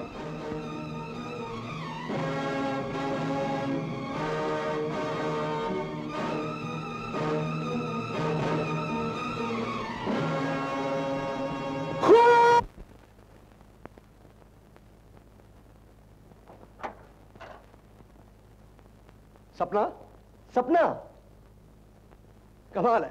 इतनी आवाजें दे रहा हूं और तुम सुन ही नहीं रही हो। कहाँ हो? आसमान से जमीन पर आ गई हूं ना, इसलिए आपकी आवाज सुनाई नहीं देती कैप्टन साहब। आप कैप्टन? ये क्या कह रही हो? बंद करो ये नाटक। नाटक? हाँ नाटक। ये लो। किसका खत है? डॉक्टर चक्रवर्ती के क्लिनिक से आया है। डॉक्टर चक्रवर्ती का? डॉक्टर चक्रवर्ती? सपना, सपना सुनो, सुनो। क्या बात है बरखुरदार? कमाल है उस्ताद। जब मैं धोखा दे रहा था वो असलियत समझ रही थी और आज असलियत को धोखा समझ के चली गई। ये देखो। ये क्या है? तुम्हारा डेथ सर्टिफिकेट। हाँ?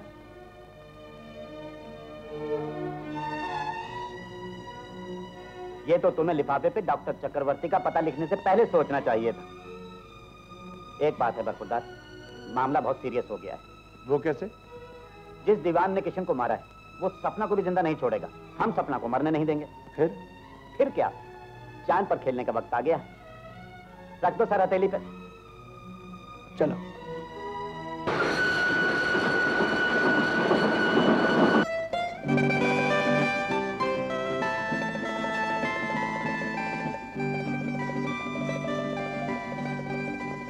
सपना धनराज। सपना धनराज? एक्सक्यूज मी, माफ कीजिएगा, आपने अभी अपना नाम सपना धनराज बताया ना? जी। मेरे एक बड़े अजीज दोस्त थे, उनका नाम भी धनराज था, मगर वो जयपुर के रहने वाले थे। जी, वो मेरे डैडी थे। तुम्हारे डैडी? माय गॉड, कमाल है। मैं अपने अजीज दोस्त की बेटी को आप जनाब कह रहा हूं, मगर बेटी मैं पहचान भी कैसे सकता था, तुम बहुत छोटी थी। धनराज जब भी आता था मेरे साथ ठहरता था, मगर आखिरी बार जब वो आया मैं अमेरिका गया हुआ था। फिर बेटी होने को टाल भी कौन सकता है। 1000 बार मैंने कहा कि गाड़ी धीरे चलाया करो, मगर कभी नहीं माना। आखिर वही हुआ ना जिसका डर था। जी नहीं, उनका एक्सीडेंट नहीं हुआ, उनका खून किया गया था। खून? बेटी एक मिनट इधर आओ। मैं तो कहता हूं कि ऐसे देवता समान आदमी का आखिर कौन खून कर सकता है? दीवान ने। दीवान? अच्छा ये बताओ कि तुम्हें इतना यकीन क्यों है? किशन काका ने सब कुछ अपनी आंखों से देखा है। किशन ने? तो उसने पुलिस को क्यों नहीं बताया? यहाँ की पुलिस भी दीवान की पुलिस थी। कहाँ है किशन? मैं उसको ले जाऊंगा पुलिस स्टेशन पर और देखता हूँ कि पुलिस कैसे कुछ नहीं करती। किशन काका का भी खून कर दिया गया है। अब वो मेरे पीछे पड़ा है और मैं उसके पीछे। My God. बेटी जरा यहाँ एक मिनट यहाँ बैठो। आखिर मेरे होते हुए तुम्हें ये सब करने की जरूरत क्या है? मैं खुद उस दीवान से मिलूंगा और जिस दिन वो मुझसे मिला वो उसकी जिंदगी का आखिरी दिन होगा। और फिर ऐसे हालात में तुम्हारा यहाँ रहना ठीक भी नहीं है। और फिर जब घर मौजूद है तो होटल में रहने की क्या जरूरत है? नहीं अंकल, मुझे यहाँ और भी बहुत काम है। जब आपको दीवान का पता मिल जाए तो मुझे बता दीजिएगा। अच्छा, जैसी तुम्हारी मर्जी, मगर एक बात मेरी माननी होगी, जब तक तुम इस होटल में हो मेरी मेहमान रहोगी। नहीं अंकल, ये कैसे हो सकता है? ये जरूर होगा, तुम धनराज की बेटी हो, जरूर होगा। मगर देखो भाई, इनका बिल मेरे अकाउंट में डाल देना। अच्छा बेटा मैं चलता हूँ, फिर कभी आऊंगा। Thank you uncle, bye bye.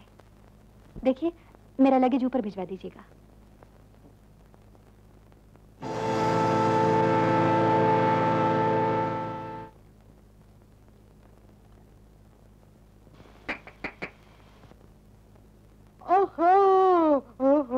Mummy, Ghalib का वो क्या शेर है? वो आए घर में हमारे, आगे क्या है याद नहीं। कोई बात नहीं, तशरीफ लाइए। आइए आइए, जरा रुकिए, मैं अपनी पलकें बिछा लूं। देखिए, मुझे आप ही को देख रहा हूँ। बरसों से इस रास्ते पे खड़ा हुआ आप ही का इंतजार कर रहा था। मेरे सपनों में आने वाला चेहरा बिल्कुल यानी 100% यही है। सुनिए मिस्टर, मुझे आंटी से मिलना है। मैं जानता हूँ आपको आंटी ने यानी मेरी मदर और आपकी डियर मदर इन लॉ ने बुलाया है। What? ये क्या रहा किशोर? मम्मी, लव हो रहा है, लव। Meet my Laila. शराब, कौन है ये? जी, मैं आंटी से मिलना चाहती हूँ। कौन आंटी? मिसेस राणा। मैं हूँ, क्या काम है? वो ये लेटर। जी। अरे किशोर, ये तुम्हारे अंकल धनराज की बेटी सपना है। सपना? ना, सपना होती तो आंखें बंद करने के बाद दिखाई क्यों ना देती मम्मी। ये पागल है। बैठो बेटी, बैठो बैठो, मैं भी आती हूँ। ला ला ला ला ला ला ला ला ला ला। मेरी अर्जी पे जरा गौर कीजिए ना।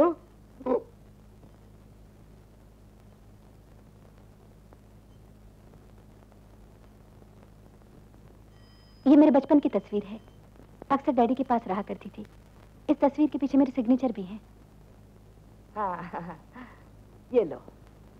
बस इतना सा डब्बा? बस यही है, वो बहुत जल्दी में थे, बस ये तस्वीर और पैकेट देके चले गए।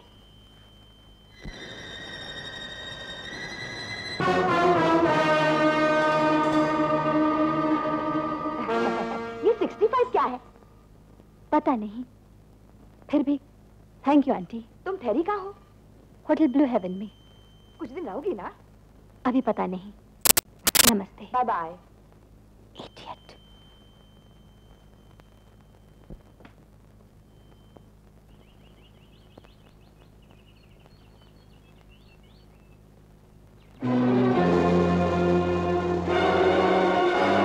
बॉयज, वो देखो, वो लड़की आ रही है ना, उसके हाथ में सफेद पर्स है। किसी तरह से भी लेकर हवेली आ जाओ।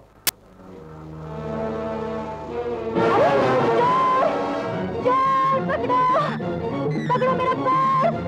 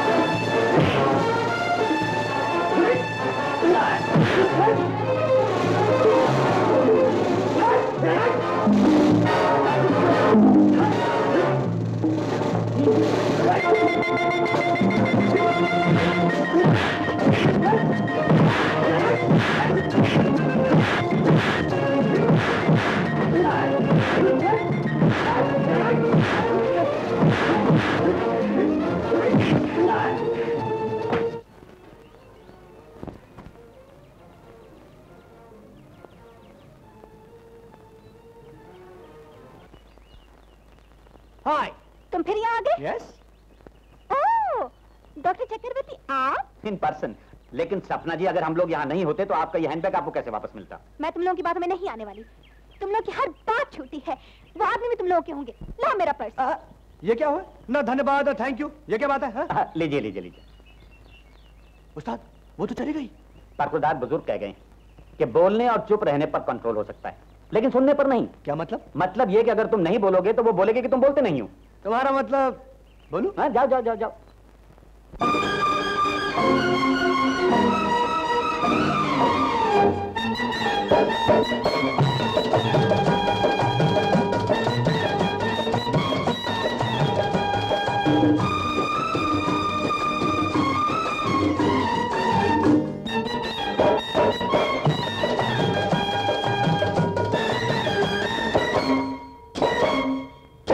आपकी कसम एक दिन सनम ये गुस्सा प्यार में बदल जाएगा। हाँ आपकी कसम एक दिन सनम ये गुस्सा प्यार में बदल जाएगा। हंस के ना सही रो के ही सही, हंस के ना सही रो के ही सही, ये वक्त अपना निकल जाएगा। तो आपकी कसम एक दिन सनम ये गुस्सा प्यार में बदल जाएगा। हाँ आपकी कसम एक दिन सनम ये गुस्सा प्यार में बदल जाएगा।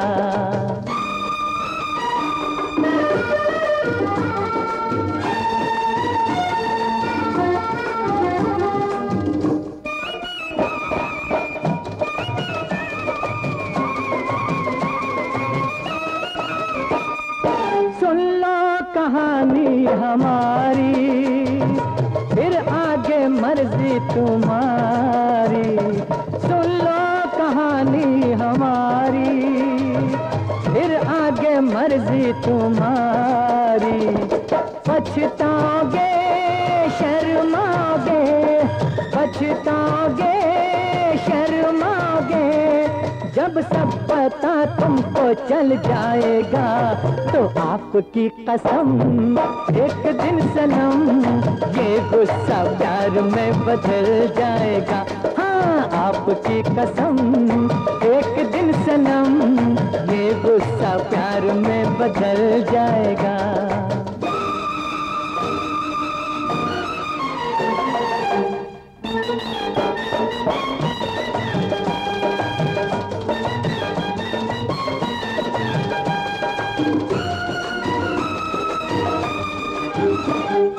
माना हंसी तुम जरूर हो पर किस लिए मगरूर हो। माना हंसी तुम जरूर हो पर किस लिए मगरूर हो। इस हुस्न का क्या एतबार, इस हुस्न का क्या एतबार, ये आज आया है कल जाएगा।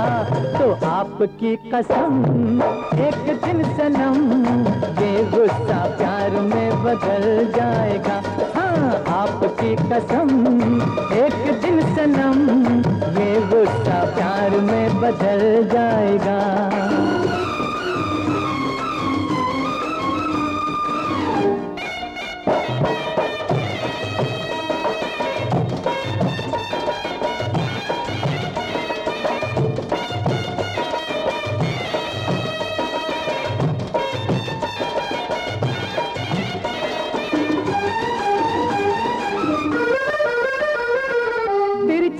नजर की कटारियां छोड़ो न ये चिंगारियां, है तिरछी नजर की कटारियां छोड़ो न ये चिंगारियां। पानी नहीं ये आग है, पानी नहीं ये आग है, इस आग में कोई जल जाएगा। तो आपकी कसम एक दिन सनम ये गुस्सा प्यार में बदल जाएगा। हाँ आपकी कसम एक दिन सनम ये गुस्सा प्यार में बदल जाएगा।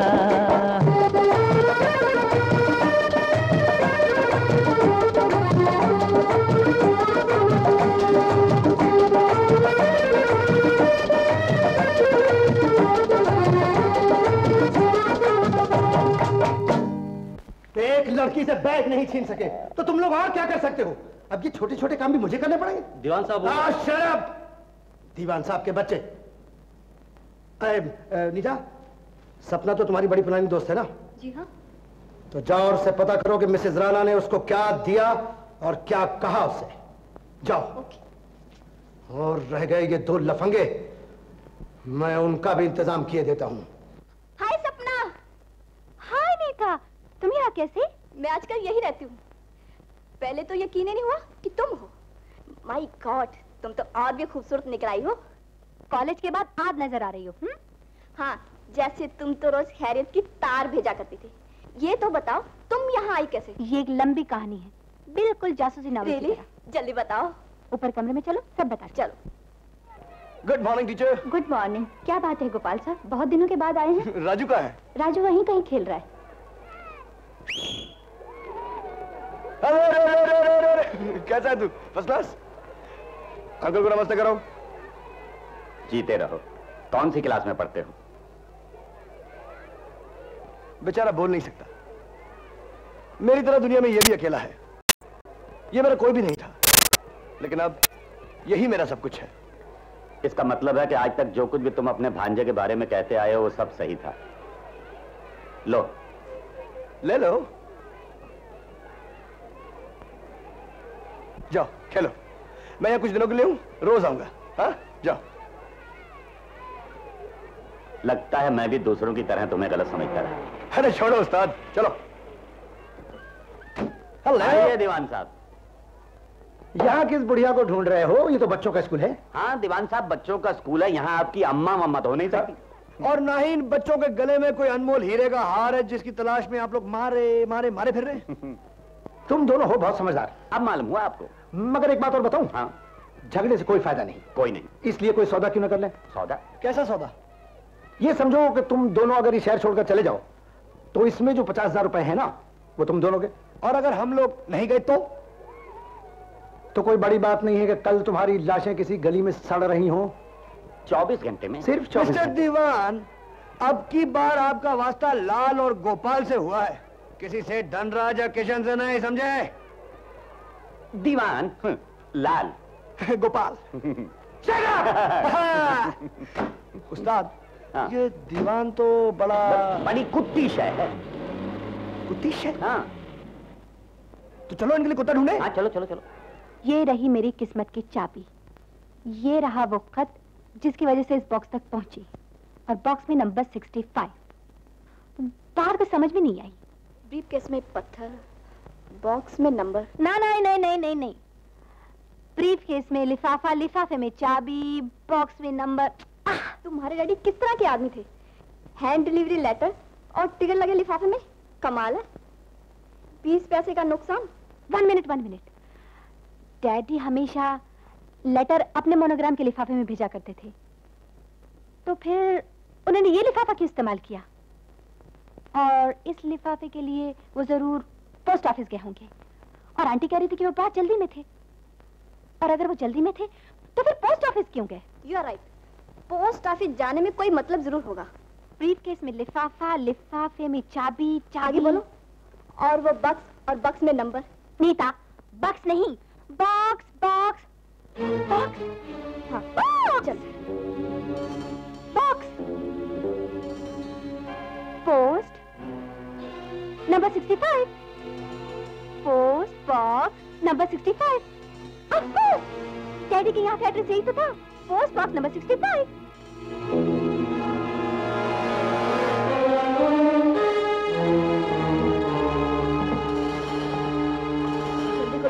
देखिए इसमें क्या? नहीं, यहाँ नहीं, यहाँ खतरा है। चलो चलो। हेलो, कौन? टाइगर?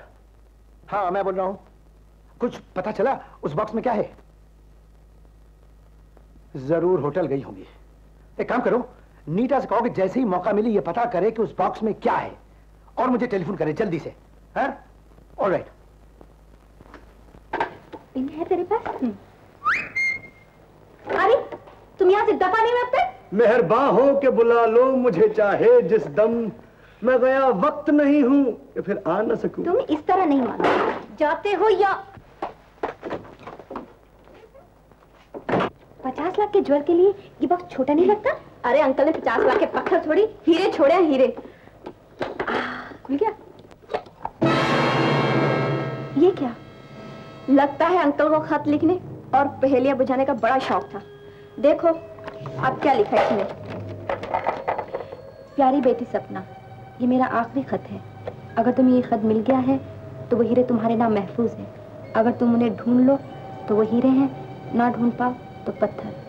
मुझे तुम्हारी समझदारी पर पूरा विश्वास है। और रुक क्यों गई? I am sorry. डैडी ने कसम दी है कि ये राज किसी को ना बताऊं। मुझे भी नहीं, मगर मैं तुम्हारी दोस्त हूँ सपना। प्लीज नीता। ठीक है, फिर मैं यहाँ क्या कर रही हूँ? झक मारी हूँ? नीता, ये क्या हरकत है? तू क्या समझ रही है कि मैं लेटर लेके भाग रही थी? अरे मैं तो मजाक कर रही थी। Okay, bye bye. Bye bye.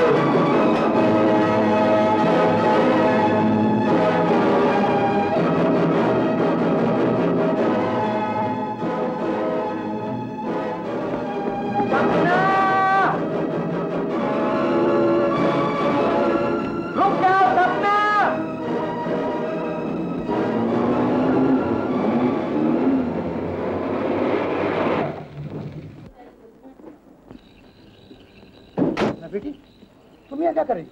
Uncle, uncle वो लोग मुझे मार डालेंगे। मगर कौन? रुक जाओ सपना। ओह, ये तो मुझे लाल की आवाज लगती है। बेटा ये भी खास आदमी है उस दीवान का। मेरा ख्याल है यहाँ से निकल चलो, इनके साथ जरूर गुंडे होंगे। चलो।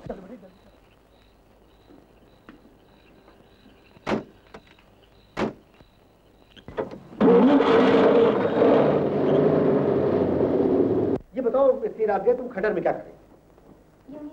जी घबरा रहा था, जरा टहलने चली गई थी। टहलने? होटल से 7-7.5 मील दूर। देखो बेटा, अगर मेरी जगह तुम्हारे डैडी होते तो उनसे भी तुम इस तरह से झूठ बोलती? बताओ क्या बात है? बात कोई जरूर है, लेकिन बता नहीं सकती। अरे क्या बचपने की बातें करती हो तुम? क्यों नहीं बता सकती? डैडी के हुक्म से मजबूर हूँ। डैडी ने गैरों से छुपाने के लिए कहा होगा, अपनों से नहीं। और बेटा तुम हमें नहीं बताओगे तो हम तुम्हारी मदद कैसे कर सकें? I am sorry uncle. What nonsense is this? I am sorry बेटे, मेरे कहने का बुरा मत मानना, धनराज की बेटी हो इसलिए हक समझकर डांट दिया। अरे मेरे शहर में मेरा दोस्त मारा गया, मगर यहाँ न होने की वजह से मैं उसके लिए कुछ भी नहीं कर सका। लेकिन अब मेरे होते हुए अगर तुमको कुछ हो गया तो मेरे लिए डूब मरने की बात है। खैर छोड़ो बेटी, एक बात तुम्हें मेरी माननी पड़ेगी। होटल में तुम बहुत रही, अब तुम्हें यहाँ रहना पड़ेगा मेरी आंखों के सामने। मुझे कम से कम इत्मीनान तो होगा कि तुम किसी खतरे में नहीं हो, ठीक है ना? जी। तो मैं होटल से तुम्हारा सामान मंगवा लूँ ना? तुम जाके आराम करो बेटा। Good night. Good night.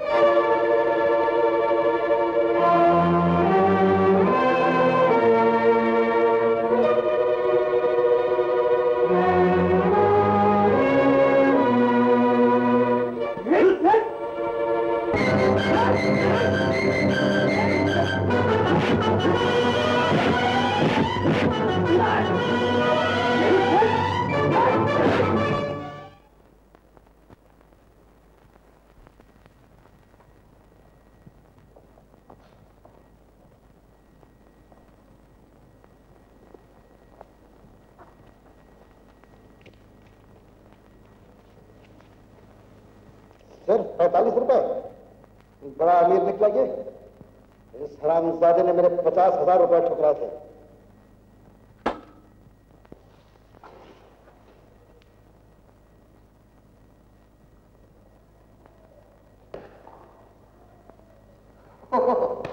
मुंह धुलाया मियाँ तो फिर चाय नहीं पिलाओ।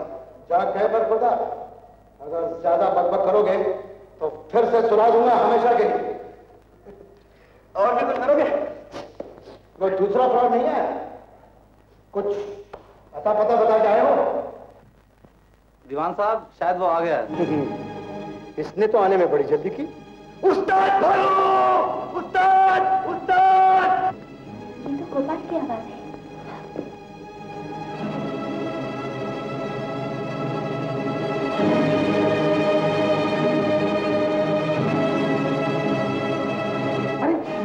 गधे के बच्चे को खाने उठा रहे थे। यही तो आ रहा था। अरे मगर इसको ले जाके बाहर फेंको, अगर इसकी माँ आ गई तो दिमाग जाग जाएगी हमारा। गोपाल, सपना, भाग जाओ सपना, भाग जाओ। यही है तुम्हारे डैडी का कातिल। भाग जाओ, पकड़ लो छूटे को और काट डालो इसकी जबान। लीला बेटी, तुम अपने कमरे में जाओ। आज मैं इससे दीवान का पता पूछ कर रहूंगा। ये गोपाल और लाल दोनों दीवान के आदमी हैं। बेटा 15 मिनट पिटाई होगी तो सब बता दोगे। सपना इस कमीने की बातों में मत जाना। दीवान अंकल, एक गिलास ठंडा पानी मिलेगा? ये अभी तक यही है। बाहर फेंक दो इस हरामजादे को। तुम दीवान हो? जी हाँ, एज यू सर। कमीने कुत्ते में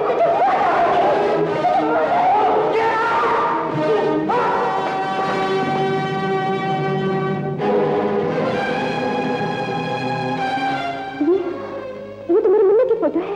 क्या? हाँ। यानी मेरा राजू तुम्हारा भाई है? हाँ। ये फोटो तुम्हें कहाँ से मिली? कहाँ है मुन्ना? कहाँ है? बोलो। इतना मायूस होने की जरूरत नहीं। तुम्हारे मुन्ना को मैं यहाँ लाऊंगा। ये तो वही है। कितने दिन से मैं इस सांप के बच्चे की तलाश में था। तुम इससे स्कूल में मिलने गए थे? इसका मतलब है वही होगा। जाओ जाओ उस बच्चे को। नहीं ठहरो ठहरो, ये अच्छा काम मैं खुद ही करूंगा। दीवान, मुन्ने को कुछ मत करना। तुम्हारे मुन्ने की तकदीर में इतना ही जीना लिखा था। बांध दो इसको। मैं तुम्हारे हाथ में मैं आपको कहीं करा दिया था। दीवान एक्सक्यूज मी टीचर, राजू कहाँ है? वो 2 घंटे की छुट्टी लेके गोपाल से मिलने गया है। गोपाल से मिलने? कहाँ? वो शायद होटल में गया है। होटल में? बच्चे को कहाँ छुपाया है? अगर उस बच्चे का पता नहीं बताया तो खैर फेर दूंगा। कुछ भी कर ले, मैं राजू का पता कभी नहीं बताऊंगा। नहीं बताएगा? कमीने! कभी नहीं बोलूंगा। क्यों? लड़का मिला? लड़का तो नहीं मिला, लेकिन स्वर्गीय महाराज के छोटे भाई बाहर तशरीफ लाए। छोटे भाई? अरे हाँ, वो महाराज जिक्र किया करते थे, उनका कोई छोटा भाई अफ्रीका में है। वही होगा, मगर मैंने तो उसको कभी नहीं देखा। और उस कमबख्त आज ही आना था। अपने मारे को कमबख्त बोलता है कमीने? खैर, उनसे तो निपटना है मुझे, तुम्हें बाद में आके पूछूंगा मैं। चलो आइए।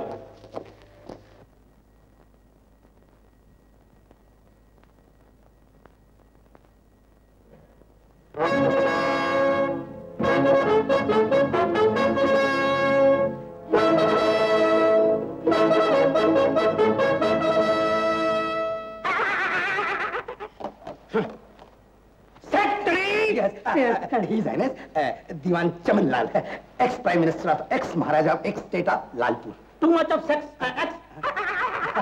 इसका मतलब है कि हिज हाइनेस को आपसे मिलकर बड़ी खुशी हुई, बड़ी खुशी।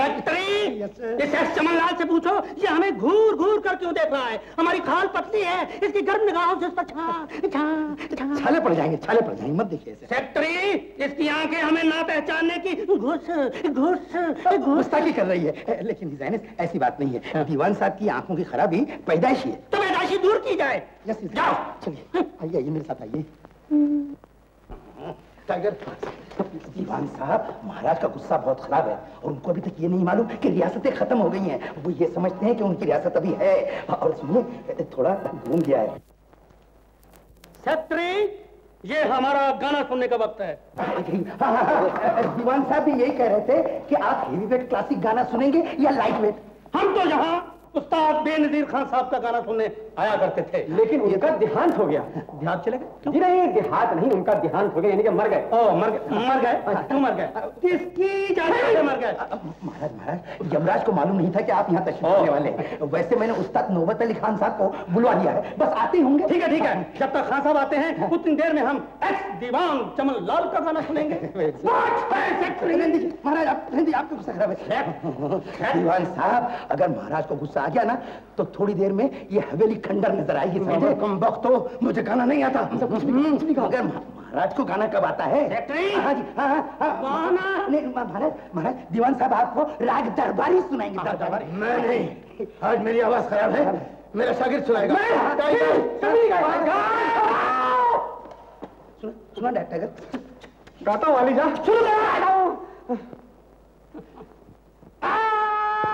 ये कौन बदतमीज है जिसे न सुर का ज्ञान है न ताल का ध्यान है? गधे की तरह रेंग रहा है, वो भी महल में ला हौल बिला कुव्वत। आइए उस्ताद नौबत अली। उस्ताद नौबत अली खान साहब बोलो। खान साहब आइए। चलो कोड आ गए। आदाब बजा लाता हूँ सरकार। आदाब बजा लाता हूँ सरकार। आदाब बजा लाता हूँ सरकार। आदाब बजा लाता हूँ सरकार। आदाब बजा लाता हूँ सरकार। आदाब बजा रही सरकार, इस नाचीज को क्यों कांटों में घसीट रहे हैं? गुलशन परस्त हूँ, मुझे गुल ही नहीं अजीज। कांटों से भी निबाह किए जा रही हो तुम। कांटा? नहीं हजूर, गौहर जान, तमंचा जान की बेटी बहुत अच्छा गाती। गौहर जान, आप यहाँ कैसे आई? अरे महाराज के सदके, नाज ने रोका मगर उसको भी ठुकराना पड़ा। हुस्न को खुद इश्क के दरबार में आना पड़ा। वरना इनको किस चीज की कमी थी? चांद ने रुखसारों को चांदनी दी है, रात ने बालों को स्याही दी है। ऐसी किस्मत कोई लाया नहीं गौहर के सिवा। सब कुछ अल्लाह ने दे रखा है शौहर के सिवा। सेक्रेटरी ने एक शौहर अता किया जाए। नाचीज हाजिर है। ठीक है बाबा, कुछ अपनी उम्र का तो ख्याल कीजिए। हुजूर, दुहाई है दुहाई। गौहर जान मुझे बाबा कह रही है। भला सोचिए तो मेरी उम्र ही क्या है? 40 के ऊपर 27। कितनी? 27 के ऊपर 40। मर्जी हो तो सूली पे चढ़ाना या रब, 100 बार जहन्नुम में जलाना या रब। माशूक कहें आप हमारे हैं बुजुर्ग, नाचीज को ये दिन न दिखावे यार। ये नाचीज तो बड़ी चीज मालूम होते हैं। आदावत है। कब्र में पांव लटकाए बैठे हैं मगर उम्रे दराज मांग के लाए थे 4 दिन, 2 फाका कशी में कट गए, 2 सोजो साज में। जब आपकी जिंदगी के 4 दिन कट ही गए हैं तो आप यहाँ क्या लेने आए हैं? मोहतरमा लेने देने के सिरखात, मोहब्बत चीज है बड़ी पाक। अब तो सिर्फ ये तमन्ना है कि प्यार मिल जाए। देखा था जिसे सपना में वो यार मिल जाए।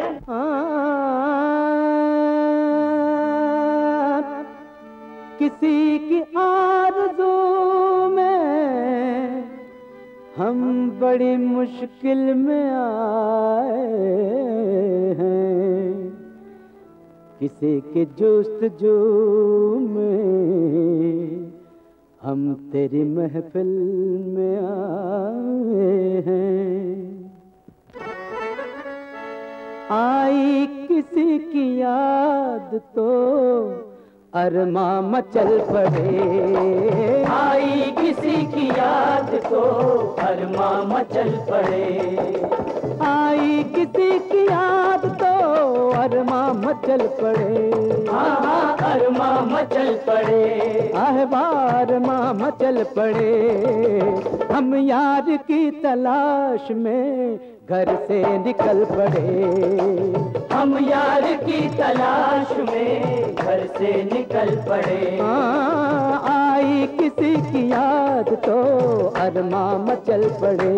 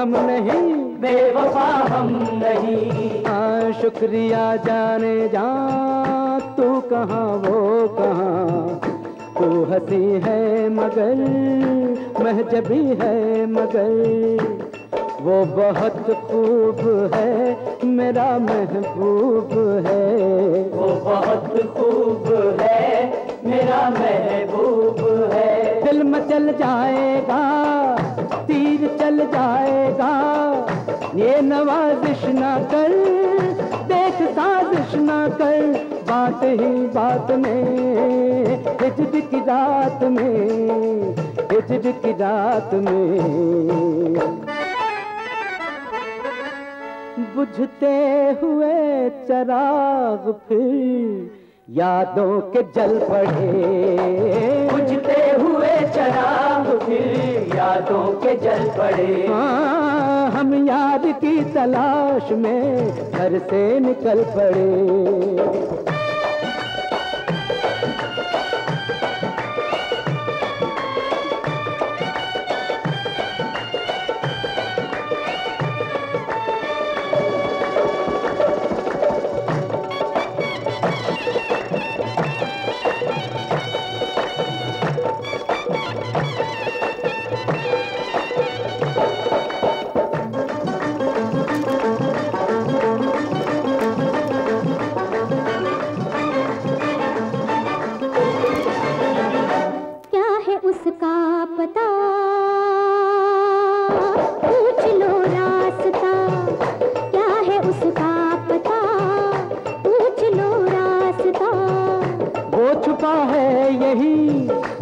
शहर में कहीं ये निशानी है समझ जाएगी तो उलझ जाएगी, तू समझ जाएगी जाएगी तो उलझ जाएगी। एक उलझन हो तुम, अपने दुश्मन हो तुम, बात कुछ और है, दिल पे क्या जोर है, दिल पे क्या जोर है, जोर है, दिल पे क्या जोर है। दूर तक जाओगे तुम भटक जाओगे, शौक दिल कम न कर, तू मेरा गम न कर। बन के मेरे सनम तोड़ दो ये कसम, बन के मेरे सनम तोड़ दो ये कसम। दिल को ए दिल रुबा बुज़दिली ना सिखा, दिल तो नादान है, इश्क आसान है। लाख मुश्किल सही, दूर मंजिल सही, दूर मंजिल सही। पहुँचे कहीं जरूर जो रास्ते पे चल पड़े, पहुँचे कहीं जरूर जो रास्ते पे चल पड़े। हम यार की तलाश में घर से निकल पड़े, घर से निकल पड़े, आह वाह घर से निकल पड़े। आई किसी की याद तो अरमा मचल पड़े, आई किसी की याद तो अरमा मचल पड़े, आई किसी की याद तो अरमा मचल पड़े, आई किसी की याद तो अरमा मचल पड़े।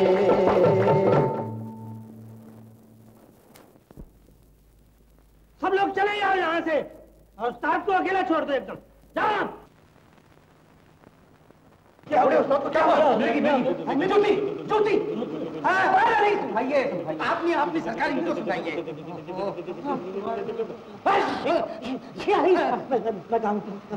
यहाँ सरकार मुझे कभी कभी मुर्गा तंदूरी मुर्गा लाओ ना। नहीं सरकार मुझे कभी कभी मिर्गी का दौरा पड़ जाता है। एक घंटा 2 घंटे आराम से आराम कीजिए, आराम कीजिए। आप सेक्रेटरी दीवान जमनलाल से कहो कि उस्ताद को आराम की जरूरत है। और कितनी देर उस्ताद आराम करते हैं ना, हम शॉपिंग करके आए। शॉपिंग करके आए। दीवान जमनलाल हमें अपने शहर का बाजार दिखाओ। बेटा क्या पड़ेगा? मगर उस्ताद की हालत में आप समझते नहीं, सिर्फ 2 घंटे की बात है, फिर महाराज दिल्ली चले जाएंगे।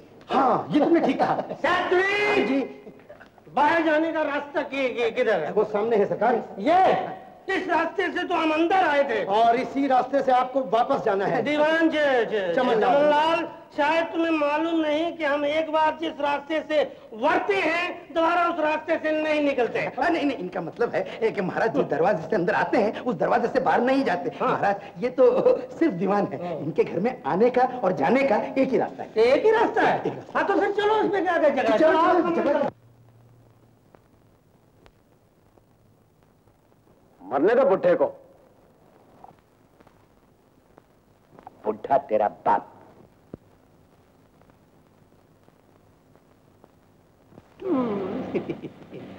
गाना गाऊं? जरूर गाइए।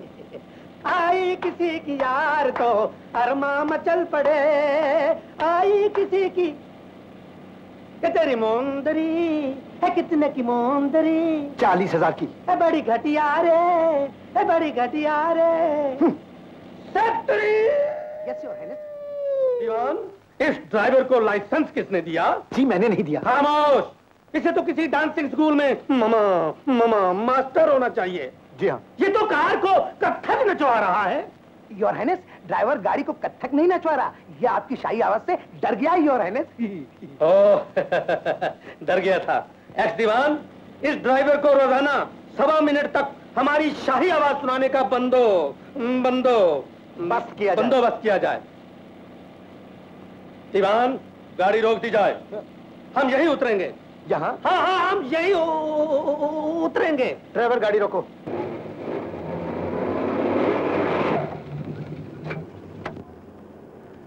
एक सेकंड। अब क्या हुआ? दीवान हमें अपने परदादा मरहूम के जमाने का एक किस्सा मरहूम याद आ गया। फरमाइए। नादिर शाह ने शाह आलम बादशाह से दोस्ती में पगड़ी बदली थी। हम तुमसे दोस्ती में अंगूठी बदलेंगे। जी नहीं समझे? तुम्हारी दीवानी अंगूठी लेकर हम अपनी शाही अंगूठी तुम्हें देंगे। मेरे पास कोई दीवानी अंगूठी नहीं है। दीवान तुम दीवाने हो गए हो, समझे नहीं? अरे भी तुम दीवान हो ना? हो ना? हाँ। तो तुम्हारी घटिया अंगूठी दीवानी और मेरी बढ़िया अंगूठी शहनशाही। ये आप लेना चाहते हैं? जी हाँ। और अपनी बढ़िया और शाही अंगूठी मुझे देना चाहते हैं? 1 मिनट में। क्या फरमाया? 1 मिनट में आया। So please go. Don't shot. All right. You bloody fool. साला खुद दीवाना है और मुझे दीवाना कहता है। सर खा गया उल्लू का पट्टा। ये भी कोई उतरने की जगह थी। मगर ये गया कहाँ? सामने वाली दुकान में। सामने वाली दुकान में? यहां तो कोई शाही दुकान नहीं है। ड्राइवर तुम यहीं ठहरो।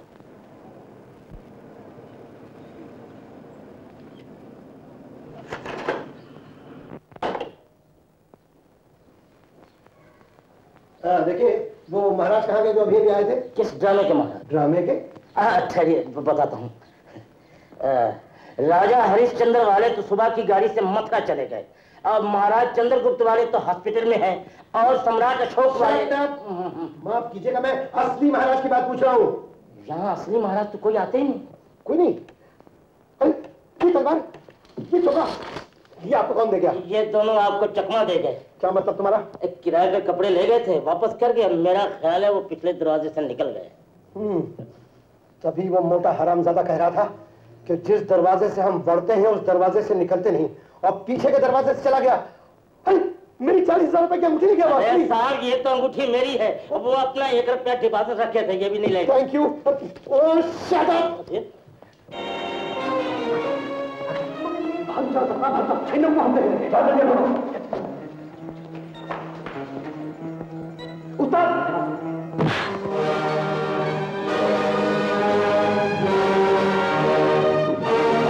मैं इन लोगों से लाता हूँ। आप अगले जाएंगे ऊपर वाला खर्चा।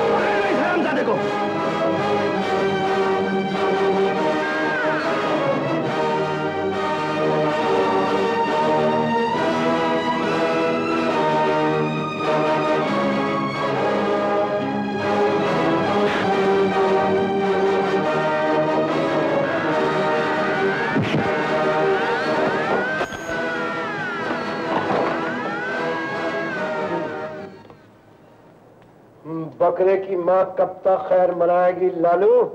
लगता दीवान साहब घबराहट में आपकी आंखें तो आ गई हैं। मैं आपको बकरे की माँ लगती हूँ? बकरे का बाप। बकरे के अब्बा, मेरे पिताजी इसी तलवार से दुश्मनों को तड़पा तड़पा कर मारा करते थे। हाँ, अच्छा, आपके पिताजी भी थे? हाँ, मुझे तो यकीन नहीं आता। लेकिन दीवान साहब, आप जैसे हरामी दुश्मनों को मेरे पिताजी जिस जूते से मारते थे वो तो मैं नहीं लाया, लेकिन आपके लिए तो ये किराए का ही काफी है।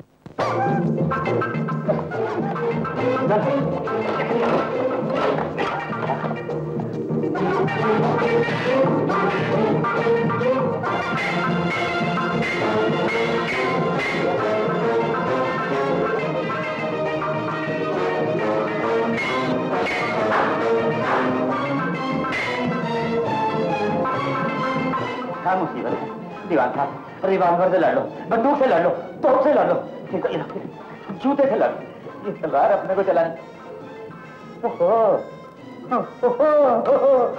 उसकी पकड़ी थी।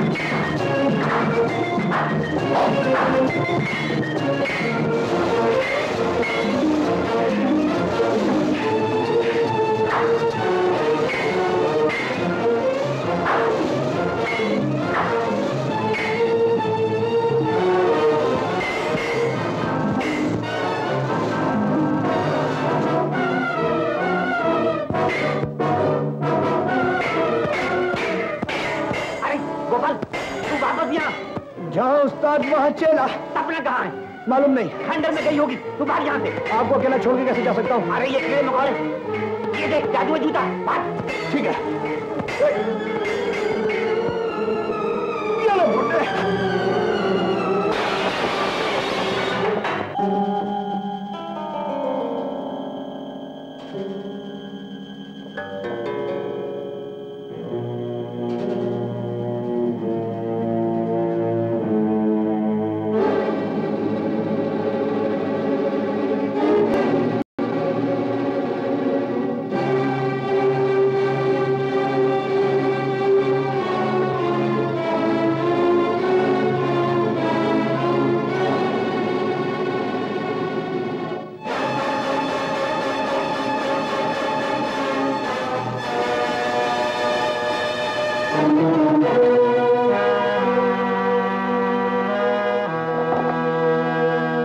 हमारी अर्जी पर भी गौर कीजिए।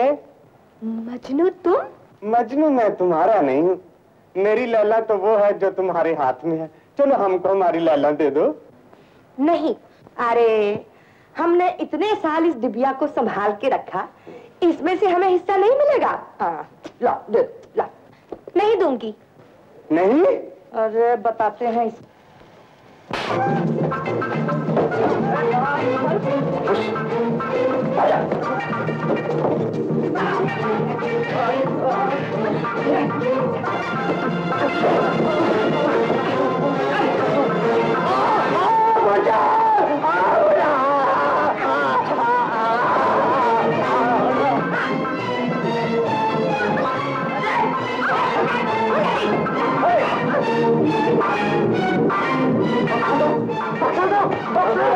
मजनू की चक्कू दिखा दो।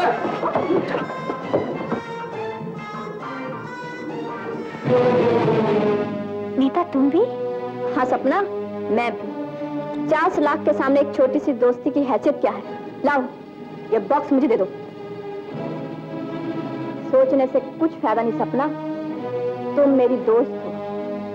जान से तो नहीं मारूंगी, हाँ अगर भागने की कोशिश की तो मजबूरन ये गोली चलानी पड़ेगी। लाओ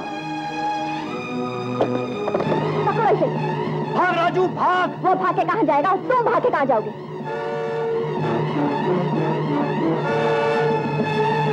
नहीं राजू मत देना। रीता, हमारी तुम्हारे साथ कोई दुश्मनी नहीं, इसलिए भाग जाओ।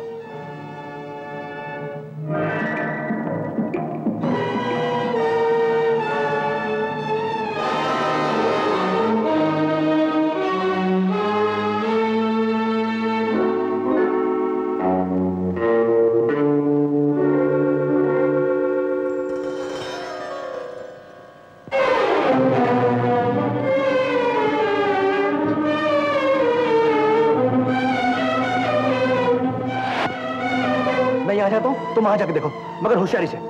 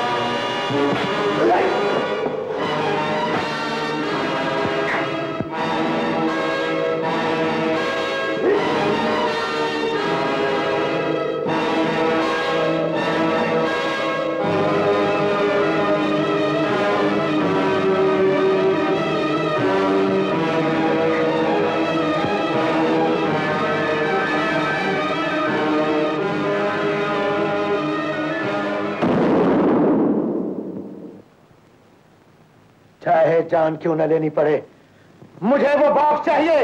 जाओ राजू, भाग जा।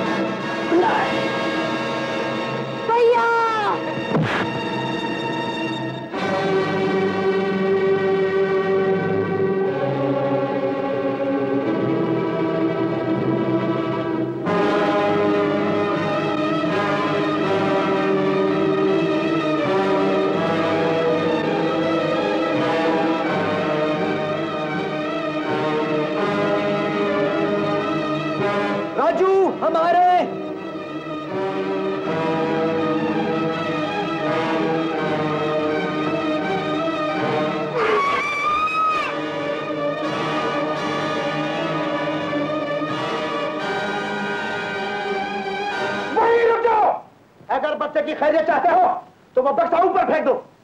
दीवान के बच्चे राजू को कुछ हुआ तो तेरे टुकड़े टुकड़े कर दूंगा। वो बात की बात है, तुम वो बॉक्स को ऊपर फेंक दो वरना मैं इसे नीचे फेंक दूंगा।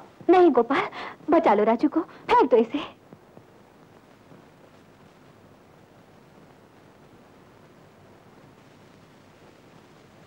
अब छोड़ दो राजू को। बच्चा ये लो।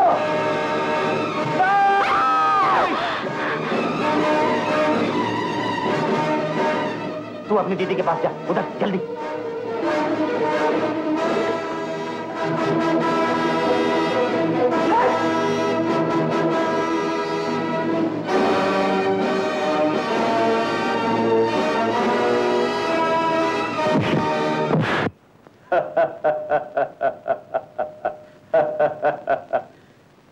टाइगर के हाथ से आज तक बचकर कोई नहीं गया। हो भौंक रहे हो कुत्ते की तरह, और नाम टाइगर।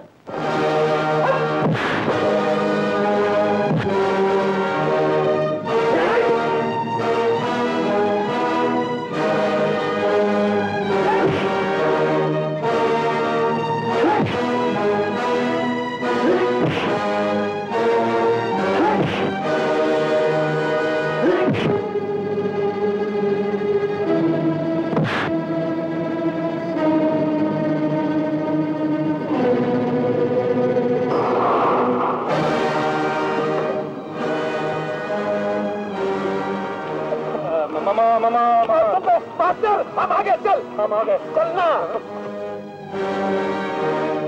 सपना क्या पावरफुल स्टार है राहु। क्या तू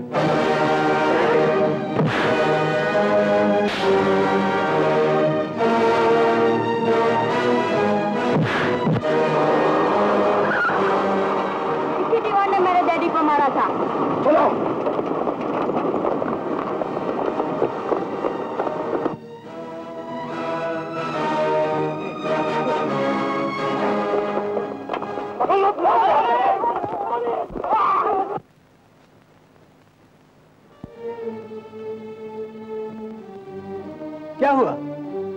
घबरा मत, इसके प्यार को 50-50 बांट लेंगे। राजू, तुम्हारी दीदी, जाओ। एक मिनट, हमारी रिश्ता कोटा है। अरे उस्ताद, तुम्हारी मेरी पार्टनरशिप तो जिंदगी भर की है। ना बरखुरदार, अब तुम्हारी पार्टनरशिप है सपना से।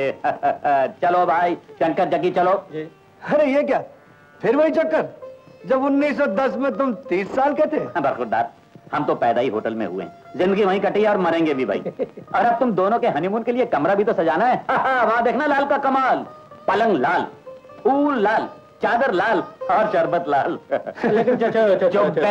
चलो। लोग कहते हैं कि हम लफंगे हैं, हम लफंगे नहीं हैं, पतंगे हैं।